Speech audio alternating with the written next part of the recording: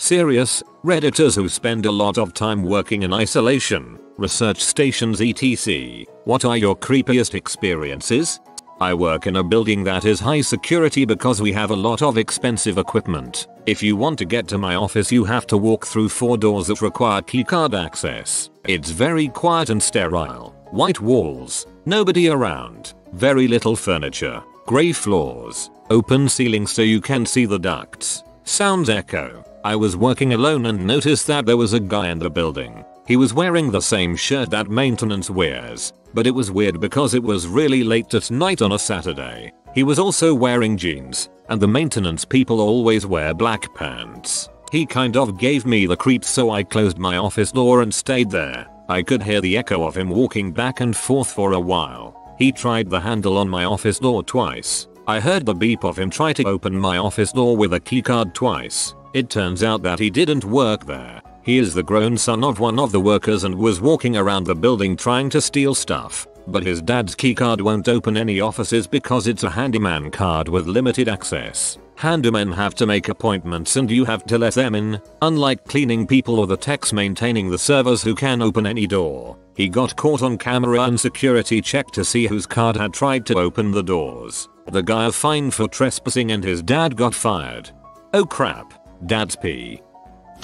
So my major has a computer lab that is 2 stories underground. I have spent countless hours using these computers and I have spent nights down in what us students call the dungeon. One night, around 2 AM, I went down the hall to go get some water. The lights use motion sensors. As I was filling my water bottle, at the end of the hall the last light turned on. So there was this dark gap between me and this last light way down the hall. I was mildly creeped out, but then I saw something move in the darkness between me and the light. I proceeded to nope my way home promptly. No. That's the part in the horror movie where I squeeze the pillow against my chest and use the edge of my pillow to partially obscure my vision. I couldn't imagine experiencing this eye roll. I feel the need to grab a pillow just reading this story.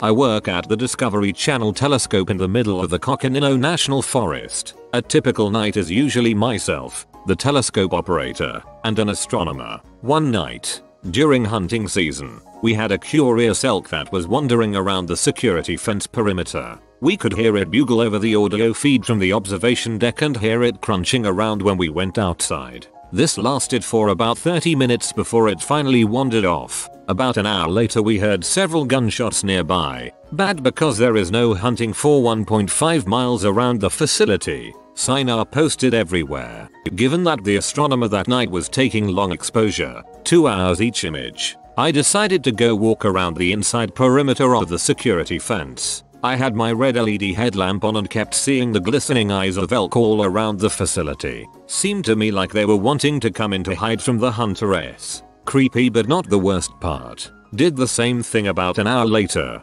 Walked the inner perimeter and looked for the eyes. They were all gone. Right as I'm about to head back in I hear someone clear their throat. Standing at the entrance to the facility, other side of fence. This dude simply asked, "You seen dem elk round here? I've been watching 'em come up the hill. Really need some elk." I informed him that I haven't seen them, but he called me a liar and said I was protecting them. He sat there at the gate till twilight, then wandered off into the woods. Told the Forest Service about it the next day and they said they've had reports of a man going onto people's property and stalking prey, even going as far as hanging out on their porches. We now have IR cameras outside the observatory and heavy duty security features on the entrances because of the weirdo.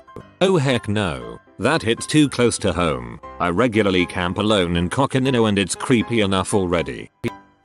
I have a workspace is an old former madhouse, built by monks, which had been turned into a hospital for SS personnel in World War II. Lots of spooky history, a huge building with long hallways and a stern 1920s architecture. Brick archways, ugly sculptures of dead monks. I usually work late, until 3 in the morning, and I am usually the last person to leave the building. One night in winter, I locked my room and went to the exit. All the lights were off, the wind was howling. Suddenly I heard the sound of running footsteps in the distance. Lots of running footsteps, and then it was quiet again. I went down some stairs and there I saw little red lights blinking on the other side of a long dark hallway, just for a moment, then they were gone. I was pretty freaked out at this point. I walked faster in the direction of the exit, then I heard those running footsteps again. I turned a corner and suddenly a bunch of kids were screaming in my face. Almost had a heart attack. Turned out the kids were playing laser tag. They borrowed the keys to the building from one of their parents. They had these laser guns with red lights to shoot each other with and were chasing each other through the dark building. They thought the building was deserted and almost crapped themselves when this big guy in a trench coat suddenly appeared in front of them. Somewhere some kids are telling this story from the opposite point of view.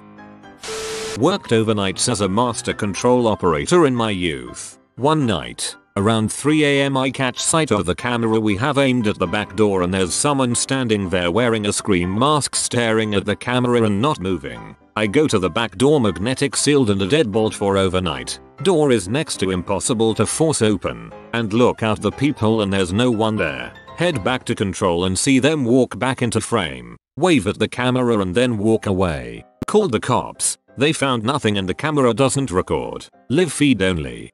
Dang it, that's the job I have now. I keep an eye on the security cameras all night. Sometimes I see a guy appear out of the bushes then walk off camera into the darkness. Last week a disheveled guy came running into our parking lot, ran in a confused circle, then went back the way he came. In all my years as a locksmith I've been in plenty of uncomfortable situations. Domestic disputes, business breakups. I still hate Fridays even though I've been retired from locksmithing for 5 years because of all the jobs I had to do locking fired employees out. I've been in plenty of places someone would tell me was haunted. I would just think they were nuts and go about doing my job as fast as I could to get away from them. Only one time in 20 years did I ever feel like I was in a haunted place. I spent the first 15 years on the job in Metro Atlanta. I moved to a more rural area in the state for the last 5. This house was probably built in the 1930s. All brick. Directly next to a main road. Still a 2-lane road mind you, just pretty heavily traveled. Lots of traffic. It looked like a plain place. Nothing uncanny about it from the exterior, although the overgrown shrubs and trees gave it weird shadowy places that I took no notice of at first. Inside the house was completely different. It seemed to be refashioned at multiple times but nothing ever tied together. It had an odd angular feel to it. Walking into that place you could feel the air change. With every door open it felt like air didn't move at all. Usually in my work slamming doors were a constant. I'm standing at one door, someone else opens a door in the house and interior doors slam because of the pressure change. Unblocked interior doors did not do that in this place. I walked into the kitchen and nearly scared a carpenter to death. Frick, I can't wait to get out of this house, he says. You'll see what I mean. He gathered his crap and left before I got back to my van with all the lock cylinders. From the moment I walked back into that house I felt like I was being watched. It was silent, and several times I felt like something was reaching for me. That electric tingle you get watching someone slowly move their hand to your body. I went into overdrive and hauled butt as fast as I could. Job done. The funny thing was I had probably passed that place 1,000 times. Like I said, it was a heavily traveled main road. It was in an isolated stretch, and not only had I never noticed it, I realized passing it a few weeks later that even though it was obviously there and easy to see, I still managed to overlook it when I was watching for it. It's like the place didn't want to be seen. A couple of months later I get back to the shop and noticed a co-worker had been there that day. This guy was a former Marine gym rat and as tough as they come. He comes in later and we are bullshitting around, and then I ask him what he thought of that house. He made a face like I asked him about his worst memory and said that it was the creepiest house he'd ever been in. I just let it go, but I also never went back there. This might be the creepiest of them all. There's a Stephen King novel, Black House, which is sequel to another novel, The Talisman, that features a house that doesn't want to be seen. Creeporama. I was working in Antarctica at a station with an elephant seal molting ground. I thought I had left something in a shipping container by the docks, next to the elephant seals. Mindful of my safety and being a bit lazy, I grabbed a ute and drove down there at midnight. I parked and left the vehicle running with the lights on. As soon as I got out I realized it was seriously dark. No moon, no building lights, can't see your hand in front of your face dark. I hear heavy breathing coming from all around me, and I can hear the 2-ton bastard starting to move. Whatever I forgot waited until the next day. Oh, the moon was out alright. There were just that many seals. This happened a few years ago when I was working at a car dealership. Our business had just moved into a new lot down the road and the cars were parked in an open air parking garage. One way in and one way out with one set of stairs which was right by the entrance. So I'm hanging out at the entrance and I hear a car door slam. I found it strange since no cars had driven in and no one had gone up the stairs. So I start walking up the stairs and I hear another door slam shut. I'm thinking WTF is happening. Next day I tell my co-workers what happened and they all think I'm just delusional. Fast forward a week later, I had to travel down the road to another dealership to pick up some parts. Dealership I went to had just moved out from where my company had moved in. I walked down to the parts department and grabbed my part. As I'm walking away, the guy behind the counter asks if I've worked the night shift yet at our new place. I told him I hadn't. He quickly responded with, "Be safe, that place is haunted." I immediately got goosebumps and proceeded to tell him what I had experienced just a week prior. He said it was normal and you get used to it. Freaked me the frick out. I work as a 1-to-1 in a hospital. Pretty much just watch to make sure the PT doesn't rip out their tubes, and I was working nights, so it's basically a patient and myself in a dark room. One night I was with a patient in a double room but the other bed was empty, though I couldn't see the other bed because a curtain divided to the beds for privacy. Middle of the night the nurse came in and asked if I needed anything cause my call bell light was on. I then told her that I never pressed the button and it turned out it was the bell from the empty bed. The nurse just said, "Oh, that's creepy," and just left. I was freaked out the rest of the night. LOL. LOL. I would have been like, "B, you ain't leaving me in here with some creepy crap going on." I used to work as a night janitor at a student union. Skirting tables for events was part of the gig. I was scanning my floor for what needed to be done that night and went into a room annex. Long thin room with one wall entirely made of glass facing the river. I approach a skirted table that's against the glad wall and hear snoring. Sounds funny though. I think it's on my radio. Assume someone fell asleep at work and rolled on the talk button. Standing there for a few seconds trying to figure it out, I realize there's a homeless man sleeping under the table. His snoring was climbing the glass window and bouncing off the ceiling. That's why I couldn't figure out when the sound was coming from. If you've ever thought you were completely alone only to find out you're within arm's distance from another person, your body becomes one big goosebump and your butthole puckers tighter than a dolphin's. It was freaky. How do you know how tight that is? Isolation in dark room for one day and one night. Woke up at night with an illuminated shadowy figure at the foot of my bed and then it disappeared. I know it's a hallucination though cause there was no light for it to happen. I work nights in a large warehouse-like store. It's just me and 2 others in the store at any given time. We used to have buttons all over the store that would page for help for our customers. I've been working at this location for 5 years and the supervisor for 3 of those years. Once a year we will have one go off. These things are not plugged in at all. Removed from the system in my first 3 weeks. They still go off sometimes. That one is more than likely a crossed wire somewhere in the building. The disconnected one has an exposed wire that is touching another live exposed wire and is sending the signal as though the disconnected one is active. It goes off because it thinks the circuit is completed, like it would when the button on the other end is pressed. I was photographing a waterfall in a deep basin. I was the only one in the basin. I was alone from 6 PM to 10:30 PM. The trail that comes in was right up against a rock face that was straight up and over 400 feet high. When I was heading back up there was bare wet human footprints up the stones of the trail. I got to a spot where I seen muddy footprints leading into the brush. A few moments later I heard a blood-curdling scream from the same bushes. The sound to me sounded like a mountain lion. They are common in the area. I ran faster than I've ever ran before. I called rangers to my mile marker and I've checked back since then. No missing persons reports have been filed, nor was anyone's car in that area that night. Easily one of the scariest experiences I've had. That's a pretty common Sasquatch encounter.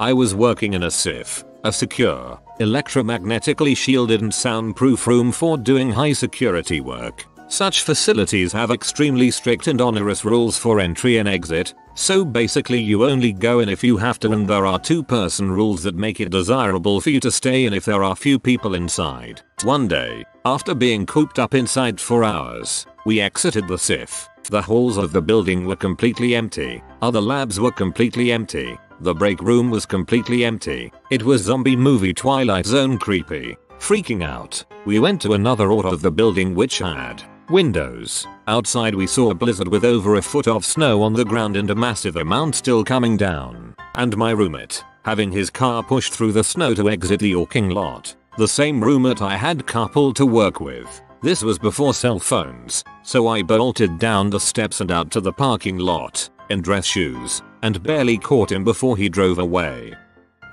I spent some time in a monitorized room with nothing but a mattress and a toilet in there, officially in a psych ward for troubled teens, but that was more like prison. After 2 days already of just laying there on the mattress, you just feel how you lose your mind. You feel that paranoia cause everything you do is on camera, pointing straight down at you while sleeping, while taking a crap. That's when you realize that you can actually lose your mind, is when you will appreciate sanity.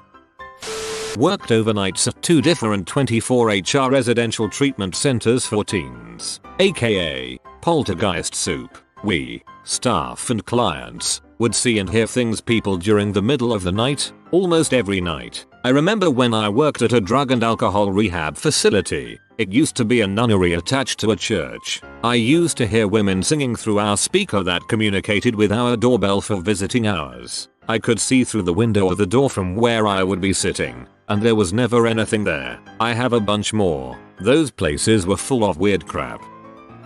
My current job is not exactly physically isolating, but more of socially isolating. I'm working as a caretaker for a home full of disabled adults. I'm the night shift, and my job is to do some cleaning and make sure things go smoothly while the clients are sleeping. My job is about 8 hours of nothing all night, followed by a few hours of cleaning in the morning and helping clients get ready for their day program work. In the last few months, we've had some strange stuff happen. One night, I heard what sounded like a person crying in one of the clients' rooms, only to find out they were asleep. They don't have a TV in their room either, so I'm not sure what the noise could have come from. The next shift, while talking to one of the day staff before they left for the night, they told me about how the day before, after his clients had gone to bed, and just before I had arrived, he had heard someone walk from the garage, through the house, and into the room he was in. He turned around from what he was doing to talk to who he had assumed was a manager showing up to grab something,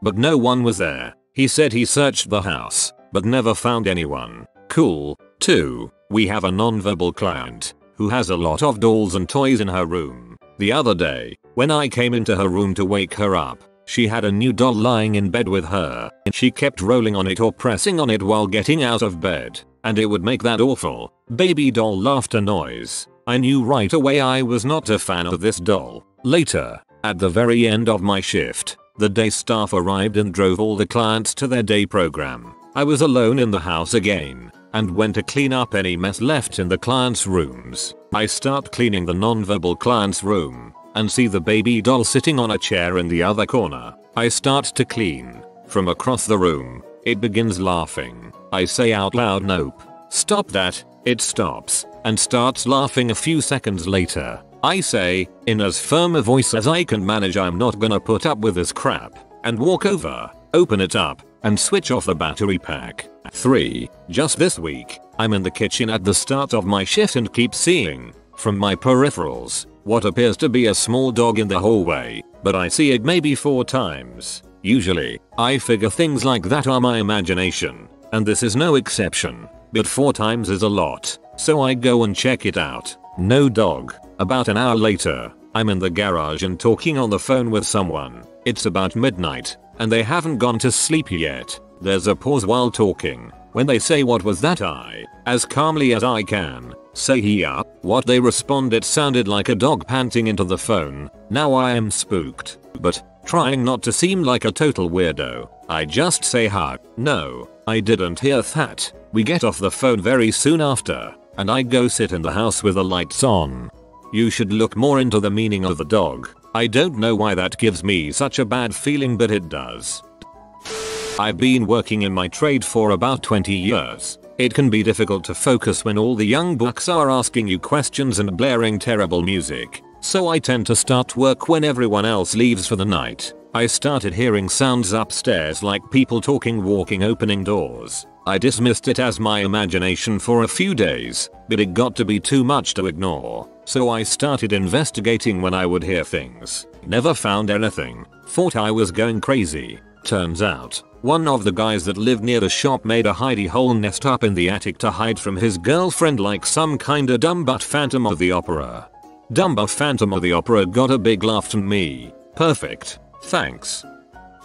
I was working 2 jobs on Black Friday, and after my first job at the mall was over, 12 AM to 6 AM, I headed to my other job. It was at a local beach shop in an old house. It was still dark when I got there and we didn't open until 10, so I went inside to go sleep on the futon upstairs for a couple hours. When I opened the back door, I could see the silhouette of a person standing in the back room. They were about 20 feet away from me, but the street light was shining in through the window behind them and I could see it perfectly. I froze for a couple seconds thinking someone had broken in, then flipped on the light by the door. The silhouette vanished as soon as the light came on and I said, "Oh frick that," and went to sleep in my car instead.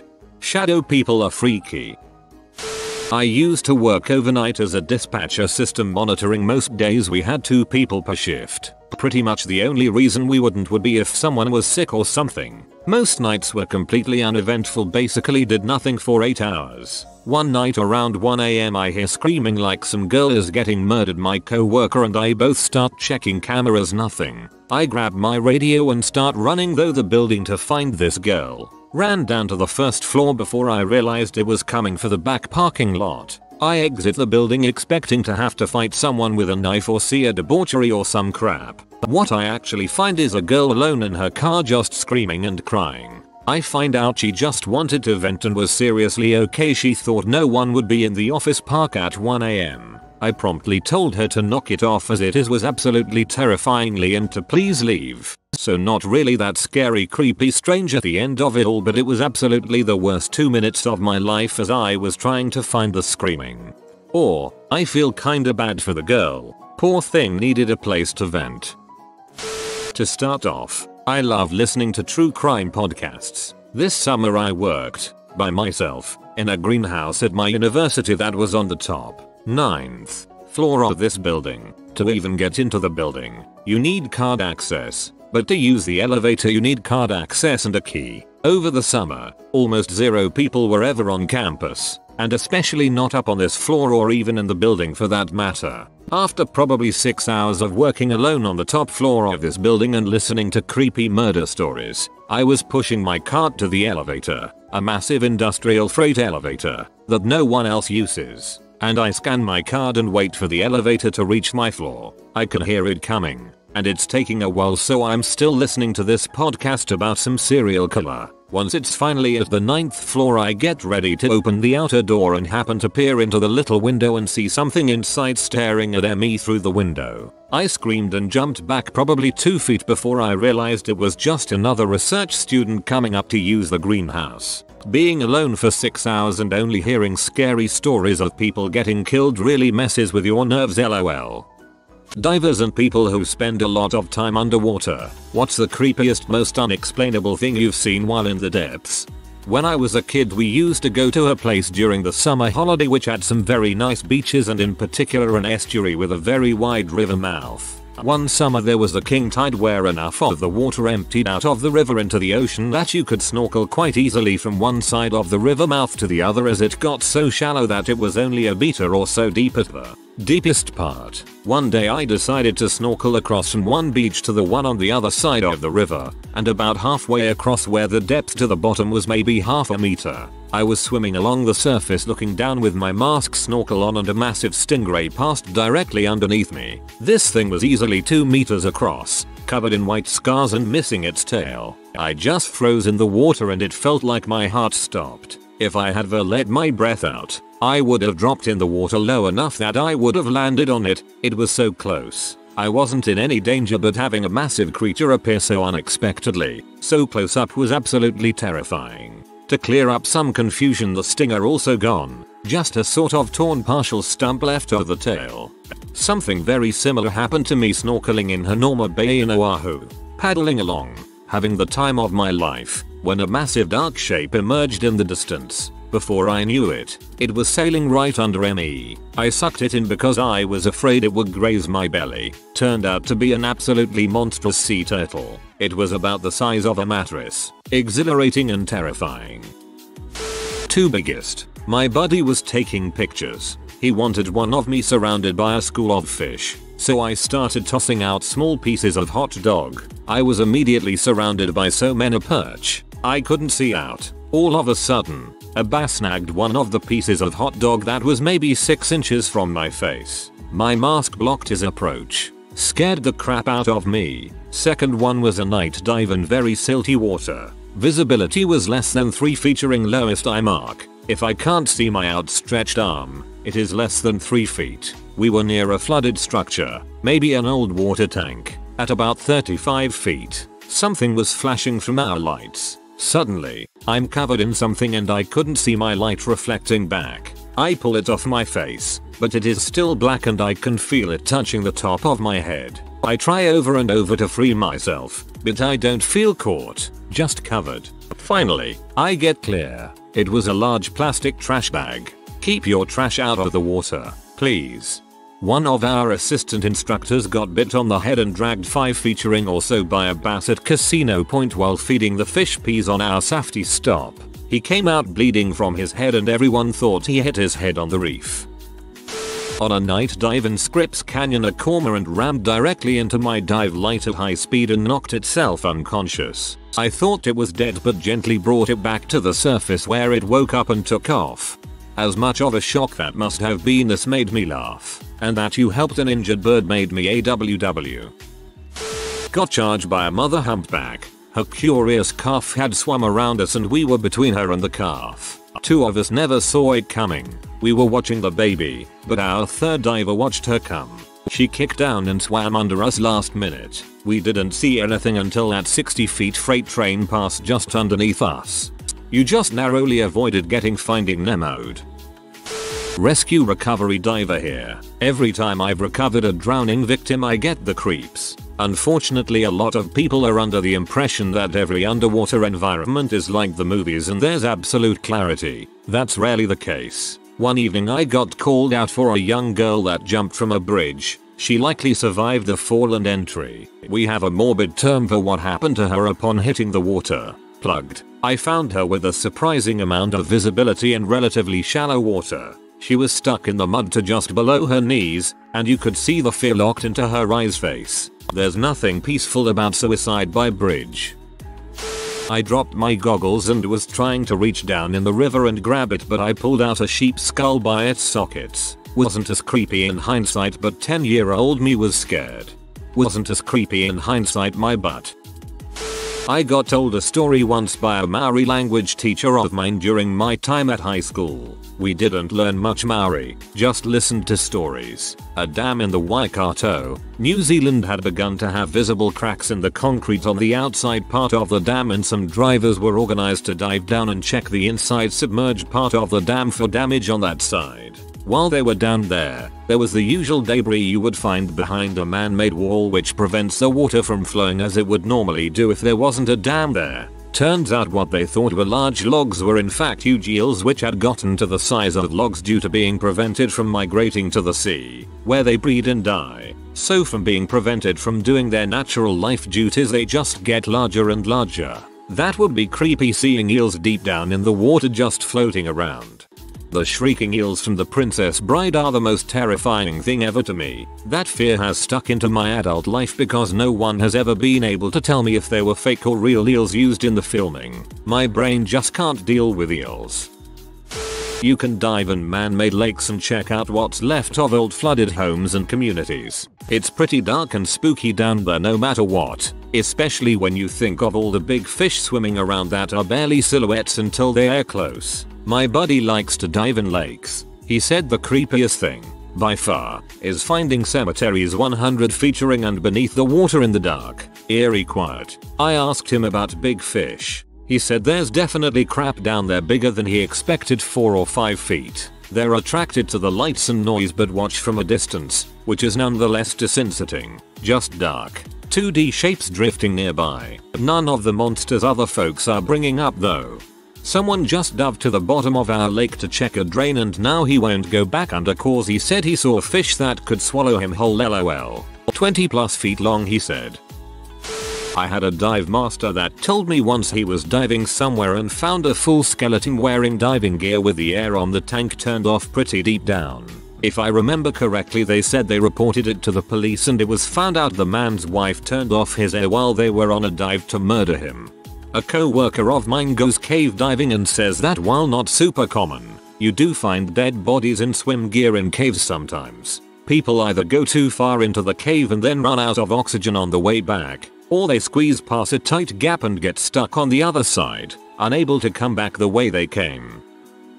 I dive myself but heard this story from a Garda diver. In 2010 a man took a test drive in a car with a salesman and in a suicide attempt he drove the car off the pier into the sea and drowned. The salesman managed to escape by breaking the window and swimming to the surface. The divers were dispatched to retrieve the other man's body. This isn't in the news report, which I have a link to below for anyone interested. Simply through working in marinas at the time I was able to be part of the conversation with the diver in question. When he got to the car, he said, the man was still facing forward, hands on the steering wheel, eyes wide. He'd been there a couple of hours now. Where it gets creepy is when the diver opened the driver door. This combined with the smashed window caused the currents to flow through the car and the man's wide-eyed head turned around slowly with the force of it to face the diver. When living off the coast, some buddies and I would take regular fishing trips out to the oil rigs. We would always have some lines out and a few would dive down and try to spear some mangrove snapper or cobia. Once while I and 2 others were diving down checking out the structure, we decided we needed to move due to lack of life around the rig. We all get back in the boat and as one of my buddies is reeling in a line we had a red snapper baited on, an easily 8-10 feet tiger shark starts chewing on it right behind the prop. So close I could have poked his eye out. The idea that massive animal was in the water so close to me and 2 of my friends but no one saw it is terrifying. I bet he was watching us the whole time. And that's why you didn't see any other fish in the area.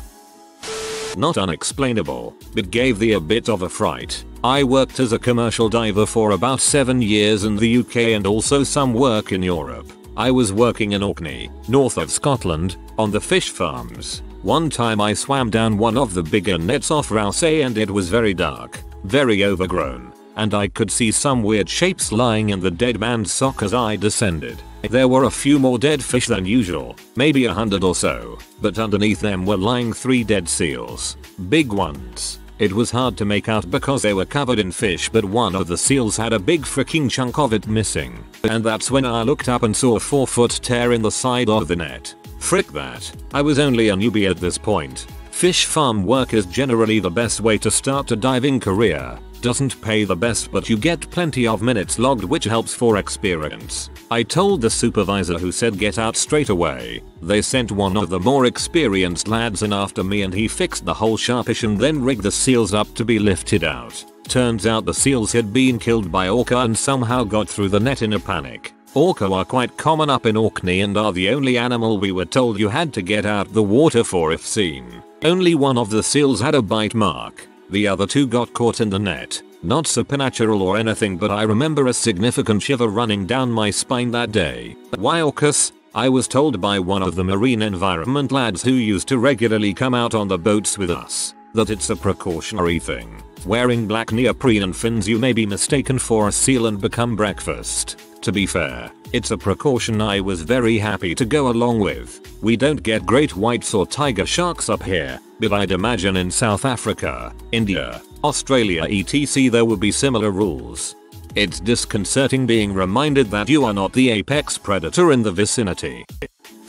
An old World War II ammunition ship off the south coast of England was full of brass-topped shells. Most had been taken by divers over the years and it was now very rare to see them, apart from a pile in one corner of the ship. This pile of shiny brass metals was miraculous untouched and remarkably clean after spending years underwater, and you only found out why if you swam near then. Out of the murky darkness, the largest eel I have ever seen snakes forward. Without exaggeration, this thing had a head the same size as a horse's head, full of jagged teeth. I could not see the body as it looped into the dark and deeper into the ship. No one got near those shells. Turns out for years this thing had been guarding the shiny brass shells, slithering over them making them shine. We found out at the bar later that he was famous in the area and many people went to the wreck just to see him. No idea why this giant creature was guarding them like a dragon and its hoard, but some said eels are like magpies and like shiny things. It has been pointed out it was probably a conger eel, not a Murray.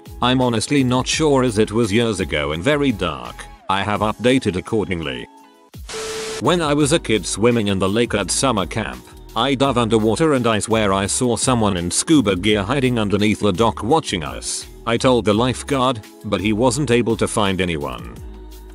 I'm a commercial diver and was once on a job cleaning a potable water reservoir. I'd been in other reservoirs before, but this was by far the biggest, at 40 x 80 meters. To get in you had to open a hatch in the ground. The whole reservoir was underground and climb down a ladder. The hatch was in a corner, so when you were in the far corner of the reservoir, it was completely pitch black, and you just had to hope your light didn't go out. I was about halfway through a 3-hour dive when the batteries in my torch started going flat. I watched the beam get narrower and dimmer until it cut out completely. It's not a huge problem if you lose light, as you can just follow your umbilical back to the hatch. Just as I started walking back, some obnoxiously loud banging started somewhere in the reservoir. I was the only diver in there, so it both confused and scared the crap out of me. Needless to say, I ran back to the hatch as fast as I could. I ended up getting my torch changed out and doing another hour in the water, but didn't hear the noise again. I still have no idea what it was, but the combination of my torch going out and loud banging coming from somewhere gave me a heck of a fright. Oh, his light is going out. I better bang on the ladder so he knows where it is. This isn't my story but my dad's. So when he was in grad school he did some field studies classes, some of which involved diving in Monterey Bay. One day he was diving counting something off of the Santa Cruz Pier and he finds a shopping cart with bricks and cinder blocks and a chain attached to the handle. He naturally followed the chain and found a bare foot wrapped in the chain. He assumes something probably ate the rest of the body and apparently his friends had seen similar things too. Also not mine but my dad's friend. He says he was on a shelf counting mussels when he felt something tap his tank and he looked around and didn't see anything. He figured it was a seal cause they like to play. When he was nudged again he saw it was a great white. He says he thought to himself, if it gets me, I can't outswim it. Now I don't know if he was actually that chill, I sure wouldn't be, but that's how he tells it. I used to teach canoeing lessons to Boy Scout troops at a local neighborhood lake. Super small lake that's not very deep but the bottom was hella thick with vegetation. The water was dark so you couldn't see your hands in front of you for more than like 5 inches under the surface. There was a small clubhouse, an open pavilion, and a playground all on the property. When doing lifeguard work in the water during a swim test, my sunglasses fell off my head. I dove down to find them and crap you not, I found a sunken, entangled hospital gurney at the bottom of the lake. It took a few people to untangle it, but how the F it got there was beyond me. Clearly it had been under the water for years. I've done a number of dives, and the strangest thing I ever saw was a large deep freezer with a heavy industrial chain wrapped around multiple times with about 5 cinder blocks attached. It was very rusted and the deep freezer itself had to have been 30+ years old, probably more. This was about 90 feet deep just off Vancouver Island, Canada. The situation gave myself and the other divers the newbie-jeebies, logged the GPS and depth coordinates and notified the police. We were able to find out what was inside, since one of the divers had friends with local police. 10 porcelain dolls. Nice work. You have unleashed them from the watery prison that was protecting us all from their wrath. When I used to surf I spent a good deal of time underwater, whether intentional or not. One day, I went out in surf that was absolutely massive. For me, it was 10 foot solid all day.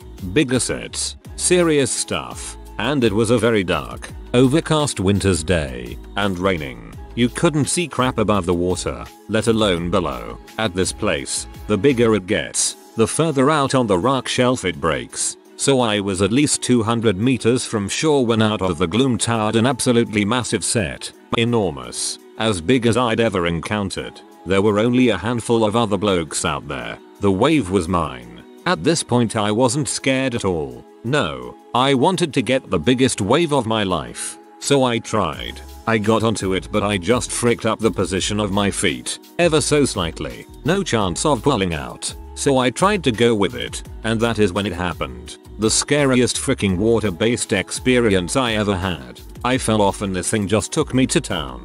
It lifted me all the way up and over the falls. I thought I was okay, but no, it was just beginning. It just kept pushing me down. Further and further. My ears hurt. Badly. It was completely dark. Cold, even in a wetsuit. I came to rest on what seemed to be a very large, smooth rock. I could feel it with my fingers whilst I was pinned firmly to it. I was held there for what seemed like an eternity. Maybe 10 seconds. But then I could sense with my feet a ferocious current that seemed to stop at the edge of the rock. It was trying to pull me over the ledge and down. I could hear it. At this point I was panicking. Seriously, I can't quite remember how I escaped. I have rarely been that scared in all my life. I made it to the surface. I really thought I was going to pass out. I can't remember much more but I must have paddled in so freaking fast other people noticed. They came to see what was the matter. I just sat on the beach. I could not even talk. I'm getting the freaking heebie-jeebies even reading my own recollection. I've been pinned down before, but only by soft, relatively forgiving southern CA waves. Even the punishment dealt by the 1983 El Nino waves never had me hearing the hand of Poseidon. God, that's a terrifying thought. First time diving on Australia and first time diving with sharks. We start descending and the guide is at the front of the group looking for the sharkies. I'm at the back of the group. Suddenly I turn my head left and there's this 6-foot MF about a foot or two from my face. He just swam peacefully past the group. It was a bit creepy but lots of fun. He just wanted you in their school. I used to do a lot of night dives hunting for lobster off the coast of California. We'd start at 9 or 10 at night so everything is obviously pitch black besides where we were pointing our lights. Every so often I'd get this unshakable feeling that something big was watching or following me. Sometimes I could quiet that part of my brain and continue with the dive. Other times I couldn't shake the feeling and would end the dive after a few minutes. It's a hard feeling to describe but I guess I'd compare it to being in a haunted house but 50 feet underwater in complete darkness. My mom used to dive a lot. Florida Caribbean though, and she told me she used to get the same feeling on night dives sometimes. Not sure if it helps you or not, but she said on multiple occasions it turned out to be a barracuda hanging out over her shoulder using her light to see. Not a diver, but heard from old divers that worked for the Corps of Engineers that there's some huge catfish around the bottom of the dams, like the size of ants. There was a pretty cool show called River Monsters on Animal Planet a while back with a dude that would go around looking for giant fish that ate people. He caught a 5-foot long 161 pounds catfish in India once. I once went diving at Port Elizabeth, South Africa where it is quite popular to see sharks. We begin diving and we are quite far from the shore. There's a cool looking structure under us. We swim towards it to get a closer look and I just start getting this cold feeling running through my body. And that's when a shark appeared and I physically shat myself from fear. Not a diver but when I was surfing NZ's West Coast beach I felt something wrap around my leg so I looked down and it was fishing line so I tried to pull it up and then the line got heavy. I assumed it was a fish. But as I pulled the line closer it got really heavy and I began to sink so I hopped on my board and paddled closer to shore. I slid off my board and was in chest deep water. My friend came over cause he noticed something was wrong. We both pulled the fishing line in and we saw a large silhouette in the water so we dragged it to the surface and it was a dead body. Someone rock fishing fell off the rocks last week and was missing. There was a hook stabbed into his neck and fishing line wrapped around his face and dug into his skin. We brought the dude's body to the shore and called in the lifeguards, then threw up due to the lack of his eyes. This was a really interesting read. Sorry you had to see that, but thanks for sharing. I find the chance of that fishing line wrapping around your leg fascinating. You had to be in a certain place, at a certain moment, as the water moved in a particular way to connect that line to you.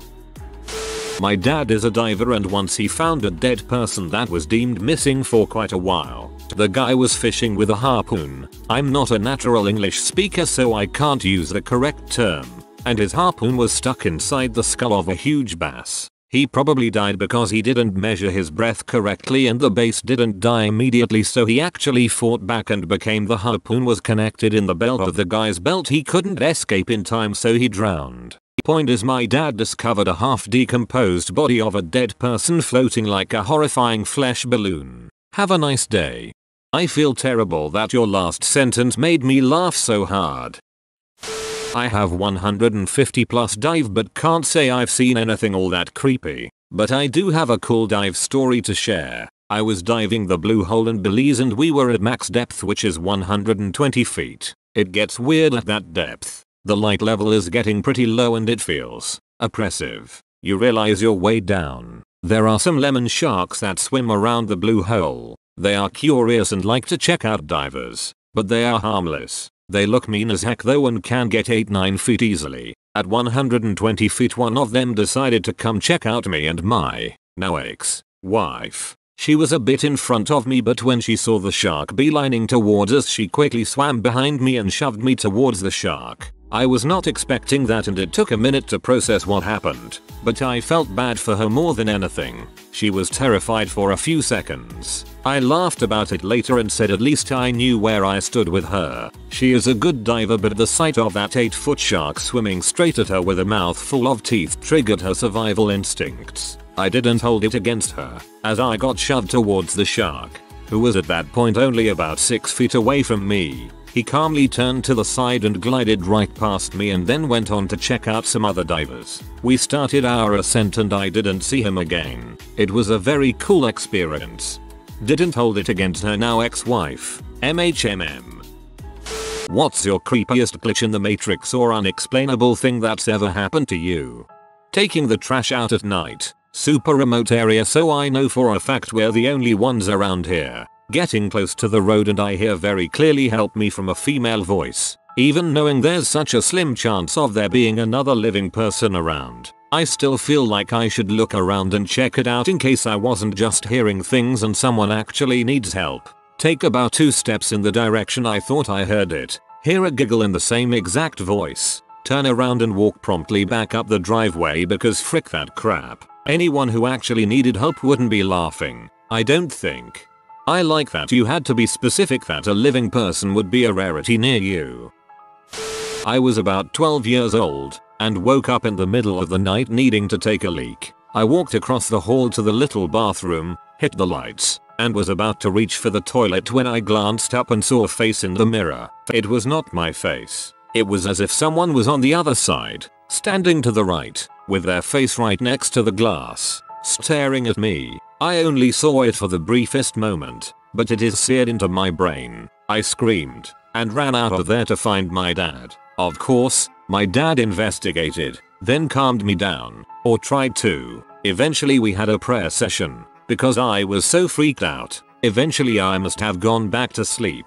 Fast forward to my 30s. I'd forgotten all about the event. One night while visiting, my dad quietly brings it up. Remember that one time you saw a face in the mirror? It suddenly came back to me in a rush of memory, sending a chill down my spine. Yay, I remember. Well, he said, I sometimes think about that night. He looked down at the floor with a serious expression. I saw it too. He went on to describe exactly what I'd seen. We have no idea what that was. Apparently when he investigated, he saw it and had a freak out of his own. Apparently the prayer session was as much for his own nerves as mine. I respect him for keeping that tidbit from me till my 30s, but I kinda wish he'd never told me. So, this might be hard to explain. I was probably 12 and lived in a big log cabin. One day while my parents were at work, I got in a fight with my brother, 18, who had some anger issues. He chased me through the house and I ran out one door, around our porch and in through another door. I was going to lock it behind me but didn't have time because he was too close behind me. So, I slammed the door behind me and kept running. When I glanced back to see if he had made it through the door yet, he was banging on the window of said door and yelling for me to unlock it. The door was locked and there was no he had locked it, because the door could only be locked from the outside with a key of course, and our parents never gave us keys. There was also no way the door could have accidentally locked when I slammed it behind me, because it needed to be fully turned to lock, and usually required some finagling at the end to make it actually lock. I stood there dumbfounded for a few seconds and then ran to a bathroom and locked myself in there. Definitely feel that saved me that day. The door only had a deadbolt, which could only be locked from the outside with a key, but from the inside you had to turn the knob. Suppose I worded that in a confusing way. This didn't happen to me, but to my mother and aunt when they were younger, and to this day is the creepiest thing I've ever heard. So one day when they were around 16 years old they were alone in the house for a couple of hours while their mother was out working. I don't remember exactly which one of them noticed this but one of them walked into the kitchen and was shocked to find that the stove had somehow been ripped open all the way into the oven. My mother described it as if someone had stabbed the top of the oven, slashed it, and then pulled that slash open with their hands. Both of them saw it and when I asked my aunt about this story she gave me the same description. Also, this was definitely not a visual hallucination because they swear they reached with their hand from inside the oven to the top through the hole. They both swear they were sober at the time and I believe them because they were raised in an extremely religious environment so it's impossible they were drunk or high. When my grandmother got home they naturally went to show her the slash, only to find it was completely gone. The stove was completely normal and there was no sign of a hole ever being there. This experience is probably the only reason why I'm not completely skeptical about the supernatural. I've got other personal experiences of this sort but they all can be explained rationally one way or another in a way that makes complete sense. But this story is way beyond me. Okay, my sister and I were playing the age-old game of get the frick out of my room. If you've never played it before, all you do is try to get the intruder out. I managed to get her outside the door, but she always trying to push it open while I was attempting to close it. Suddenly, I slam it shut, meaning I won. I turn around and there is my very confused sister wondering how she ended up back in my room. In her confusion, I managed to get her back out. I love how getting her out was still the priority even though she just inexplicably appeared in your room.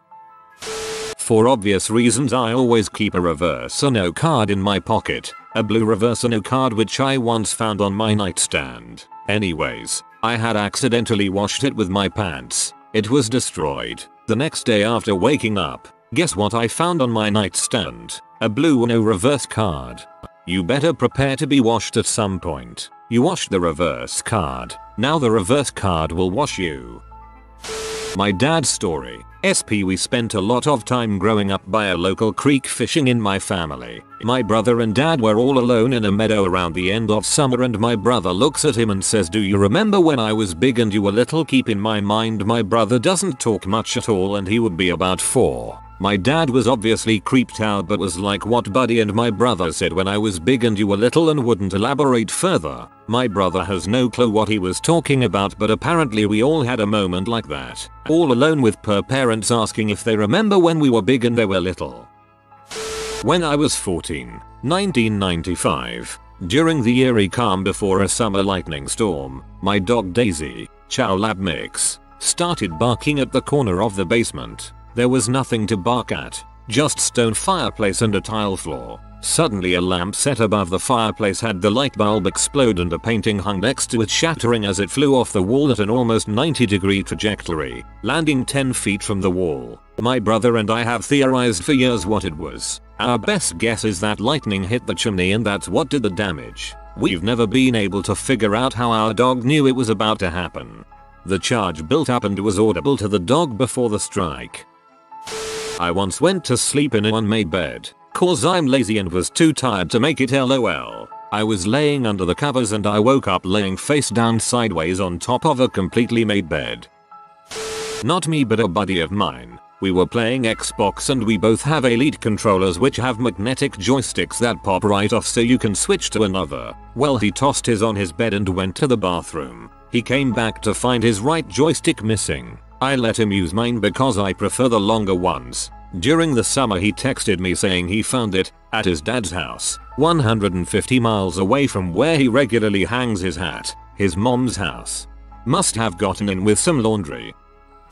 When I was 5, I was sitting and watching my dad cook. Everything went white for what seemed like a minute and then back to normal. Still sitting upright, my dad still cooking in the kitchen. For years I was convinced I had been abducted by aliens. Of course, 10 years later I was diagnosed with epilepsy, so it was probably just a seizure. I guess what I'm getting at is that any unwilling lapses of consciousness feel kinda like the world crap the bed for a moment.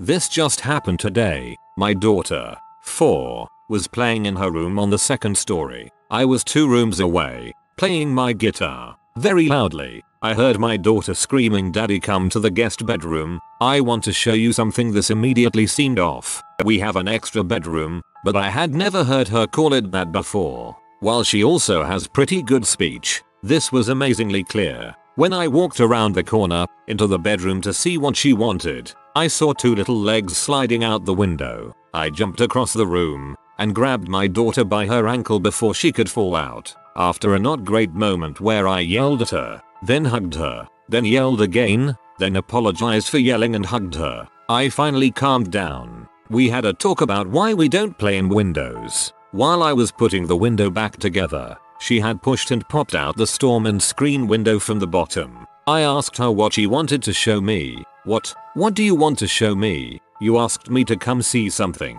No, I didn't, Daddy. Are you sure? You told me to come to the guest bedroom. I little whiny now, and annoyed. No, I didn't, Daddy. You didn't ask me to come to the guest bedroom to see something. Number. Okay. When I was in high school, I remember reading a question on a test, thinking to myself, why do I already know the exact numeric answer? I'm not even done reading it. Thinking on it for a brief moment, I realized I had literally dreamt this exact question word for word the night before. Only time it's ever happened to me, but to my grave I will swear that it did. Got it right. BTW. My takeaway was delivered to me in 5 minutes. I rang at 9:56 PM and it was at my door at 10:01 PM. The restaurant is around 4 minutes from my house, not including time getting in out of car, and the call lasted 3 minutes. I could never justify the possibility of it.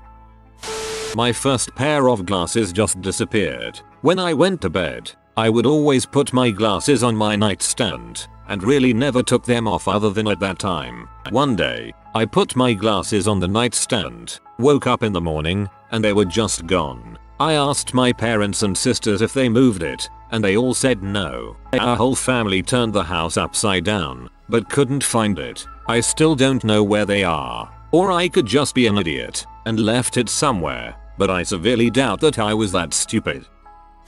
I once had a dream about a woman with blue hair. A few weeks later, an identical woman with blue hair told me she had a dream about me recently. I told her the same. We were both like, WTF, that's weird. I've two that tie together. First, when I was like 6 on an Easter Sunday, I was at my grandparents' Catholic church and the priest would always have kind of a story time on the holidays with the kids. He'd have us come and sit all around the front of the church. Now I have a less popular biblical name. I think it is, at least, and had never heard it said in church before. So I'm playing with a plant on the side of the altar, with empty pews in front of me, barely listening, when a lady I hadn't seen and didn't know says, listen to Father, he's talking about the son you're named after. Afterwards my grandmother was all excited and asked if I'd heard Father's lesson involving the son. I told her yay. The nice lady on that side of the altar told me he was talking about my name. Do we know her? Everyone in the family laughed and said those pews were empty for the entire mass. Story 2. 8 years later, I'm getting ready to go stay at the same grandma's house. I left on my bike, with headphones and my CD player turned all the way up, to get books from the library, and about a half mile from the house I hear a voice that's familiar but different tell me, you need your helmet on this journey. I listened and rode back to grab my helmet. Almost to the library, I went across a small side road and looked back at the same time a car started to turn into the road. I slammed my brakes and went over the bars, landing on my helmet and the car stopping a foot away from me, being underneath.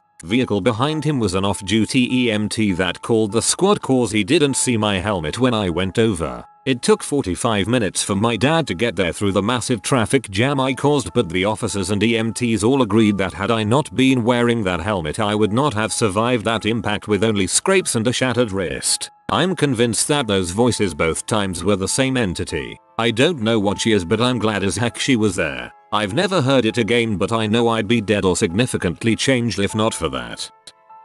About 2 years ago, I was driving up a short hill in the overtaking lane. I was attempting to overtake a particularly slow car. I was going far too fast. I absolutely knew this but was somehow fine with it. But then I had a burst of adrenaline and decided to accelerate even harder to overtake the car before the overtaking lane merged back into one lane. Sometimes I don't think I was successful. I think after I crested the hill I was two abreast in the now single lane. A truck was in the opposite lane starting to come up to the hill, and I think I hit it at the right hand side, the truck driver's left side, straight on, at considerable speed. I remember looking at the truck and thinking I'm going to hit it, but feeling that that's okay. Everything is going to be fine. I think I saw the front of the truck hit and crumple the left side of my car. Saw it come right up to my face, then, for a second, nothing but black. A moment later I was parked by a small factory type building about half a mile down the road. I remember my skin feeling prickly and tingly and I felt the adrenaline whoosh out of my body.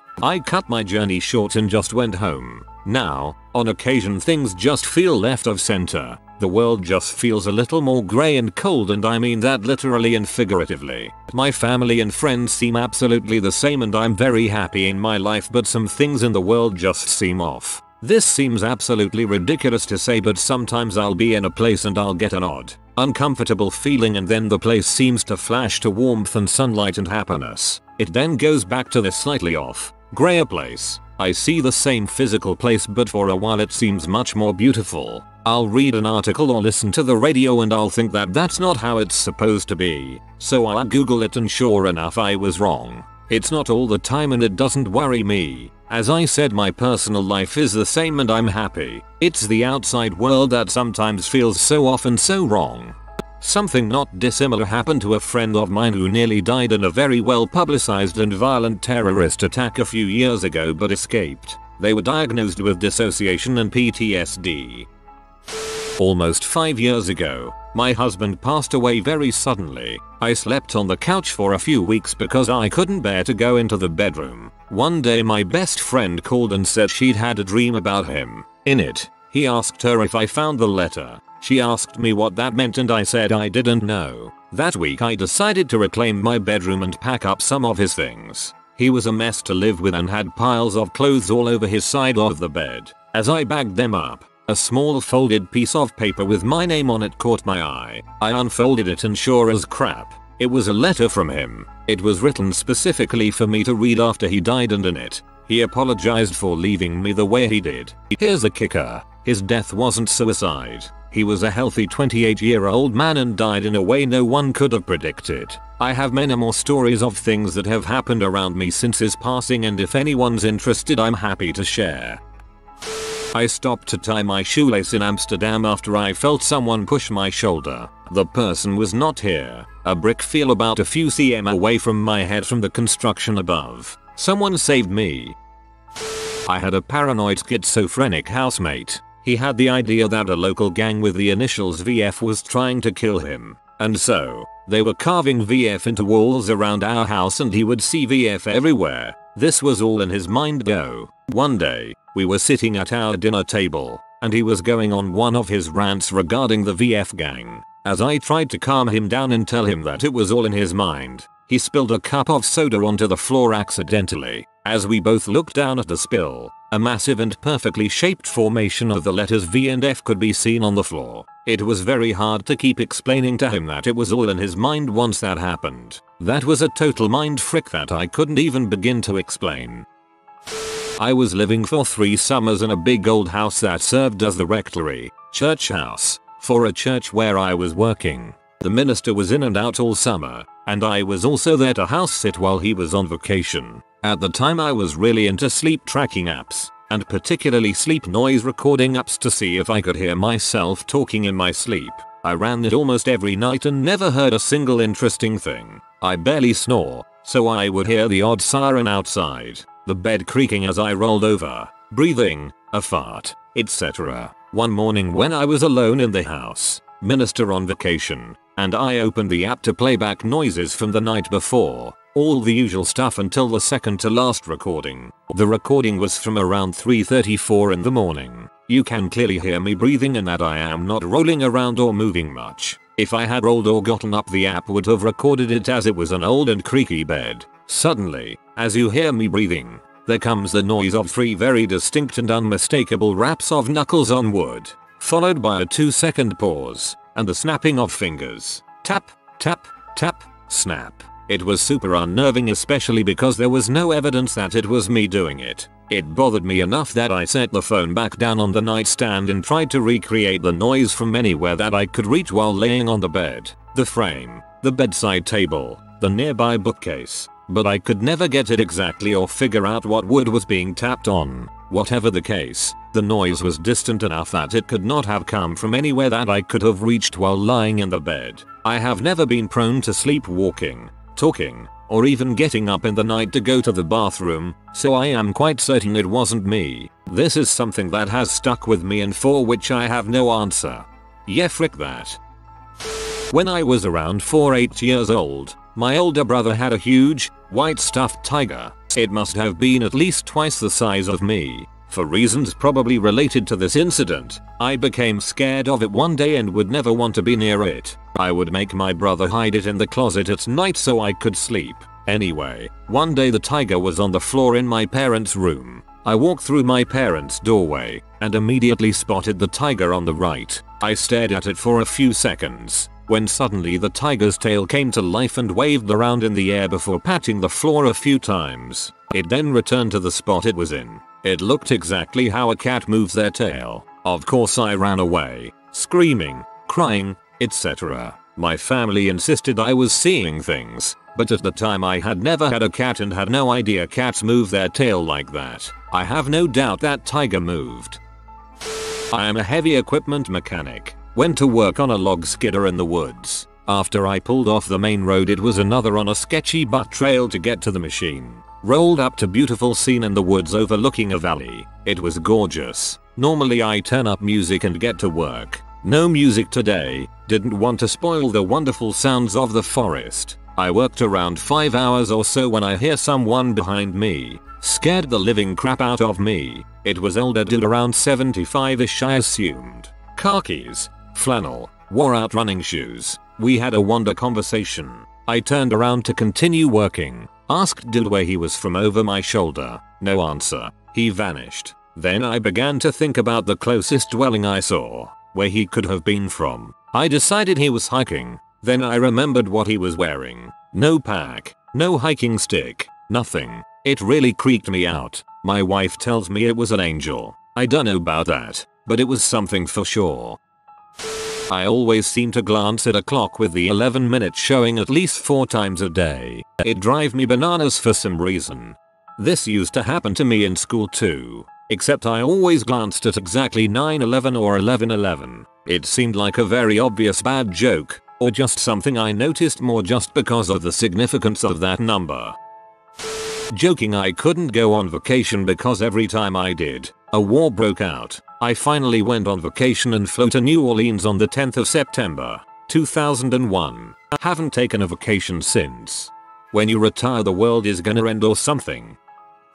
I carry the same pen in the same pocket of my scrubs every day. I was doing my thing at work earlier this week. I go to grab my pen and there were 2. No. It's not a big deal and maybe not entirely creepy, but it legit rocked my brain and freaked me out. I didn't accidentally pick up another identical pen at some point that morning. Not even possible. Yet there it was. Second pen. WTF. I lived in a shared house while at university, and it was a freaking odd place. Things would go missing in plain sight and then reappear moments later. Not just small things like lighters, but big things. Jackets, plates, textbooks. We got so used to it we ended up accepting it. Everyone would leave the room for a minute and when you came back in whatever was missing would be right back wherever it last was. The living room had a sliding door that gave access to the hallway. We were poor students so all the radiators in the hallways were always turned off and we only heated the bedrooms and communal lounge. So that door was always closed. Most nights the door would have a good rattle. We were all inner city kids and just put it down to passing buses. Until someone pointed out that we lived on a residential street. No buses, no trucks and the underground tube trains came nowhere near the place. The neighbors came around one evening and very politely asked us to stop banging up and down the stairs late at night. That caused an uncomfortable moment when we apologized but mentioned we thought it was them banging up their staircase. The weirdest moment was me in bed one night sleeping, waiting for my girlfriend to get back from a night out with her girlfriends. The bedroom door opened, and I felt the bed bow as she climbed in. I could feel the warmth of someone beside me but it didn't feel like I rolled over and there was no one there. By this time you just accepted weird stuff happened. It never felt threatening. I am a scientist and an atheist. I don't believe in weird crap, but something was freaking wrong in that house. I sometimes wonder if it was something to do with my girlfriend then She was named after an elder sibling who died young, before A was born. At times she was capable of the weirdest crap. I had long hair back then and the part of London we lived in still had a culture of freak bashing. I remember someone starting to pick a fight with me in the pub one night. He pinned me against a wall and got in a few solid punches when A stopped him in his tracks with a calm statement along the lines of, "Listen, I know your mother left you when you were 6 and your grandmother brought you up. I know she died last month and you're angry, but this isn't going to make you feel better. She loved you, she wouldn't want you to be like this." Whoa, more stories about the psychic girlfriend please. Was driving home from college and kind of daydreaming during the long drive. I had been doing suspension work on the truck I was driving and suddenly had a vivid picture in my mind of the right front wheel spindle. I imagined a bolt that I had screwed with had shaken loose and the tire became completely uncontrollable. In my imagination the tire deflected fully to the right and immediately threw the nose of my truck around and the whole vehicle started rolling maybe a dozen times. On the highway in the middle of nowhere it would have taken a long time for an ambulance to reach me if I needed it. Since I was seat belted I would probably survive if this happened. Lo and behold, as I come over the next rise I see a truck on the side of the road. Tire marks in my lane. People pulled over running to the overturned truck, and one tire fully canted out. Just like I imagined. The real kicker is that I think it happened at the same time I imagined it. I didn't connect the dots until I was already past the accident. I will always regret not stopping. TLDR. My imagination caused a horrible one-car wreck. I was about 16 when this happened in Chicago. My friend was driving and we were in the alley heading to her garage. Two small ostriches darted in front of the car. We freaked out and chased them, but ultimately lost them when they ran into a yard. We even got out to look for them. When we told her parents, they accused us of being high. We weren't, and they still give us crap about it to this day. Honestly, after going over it in my head a bunch, I don't even know what we actually saw. I'm not superstitious but there's this one thing. My lucky numbers are 317. And then my daughter was born on the 17th of March, 3/17. And then after I got divorced and was nervous to start a new life I ended up getting this awesome apartment and guess what number it was? 317. Honestly knowing that it felt like my daughter saying you're gonna be okay made my new start okay. One night, me and a buddy got stuck at a house party with no ride home, so we had to walk 15 miles home. As we walked, we lamented the fact that we didn't have any cigarettes and all of the stores we passed by were closed. After a while, we found a pack of Marlboro Lights on the curb with 17 cigarettes left, and a few miles later we found another pack of Marlboro Lights on the curb with 17 cigarettes left. What are the odds of finding 2 packs of the same brand, with the same number of cigarettes, while walking down the street on a completely unplanned route?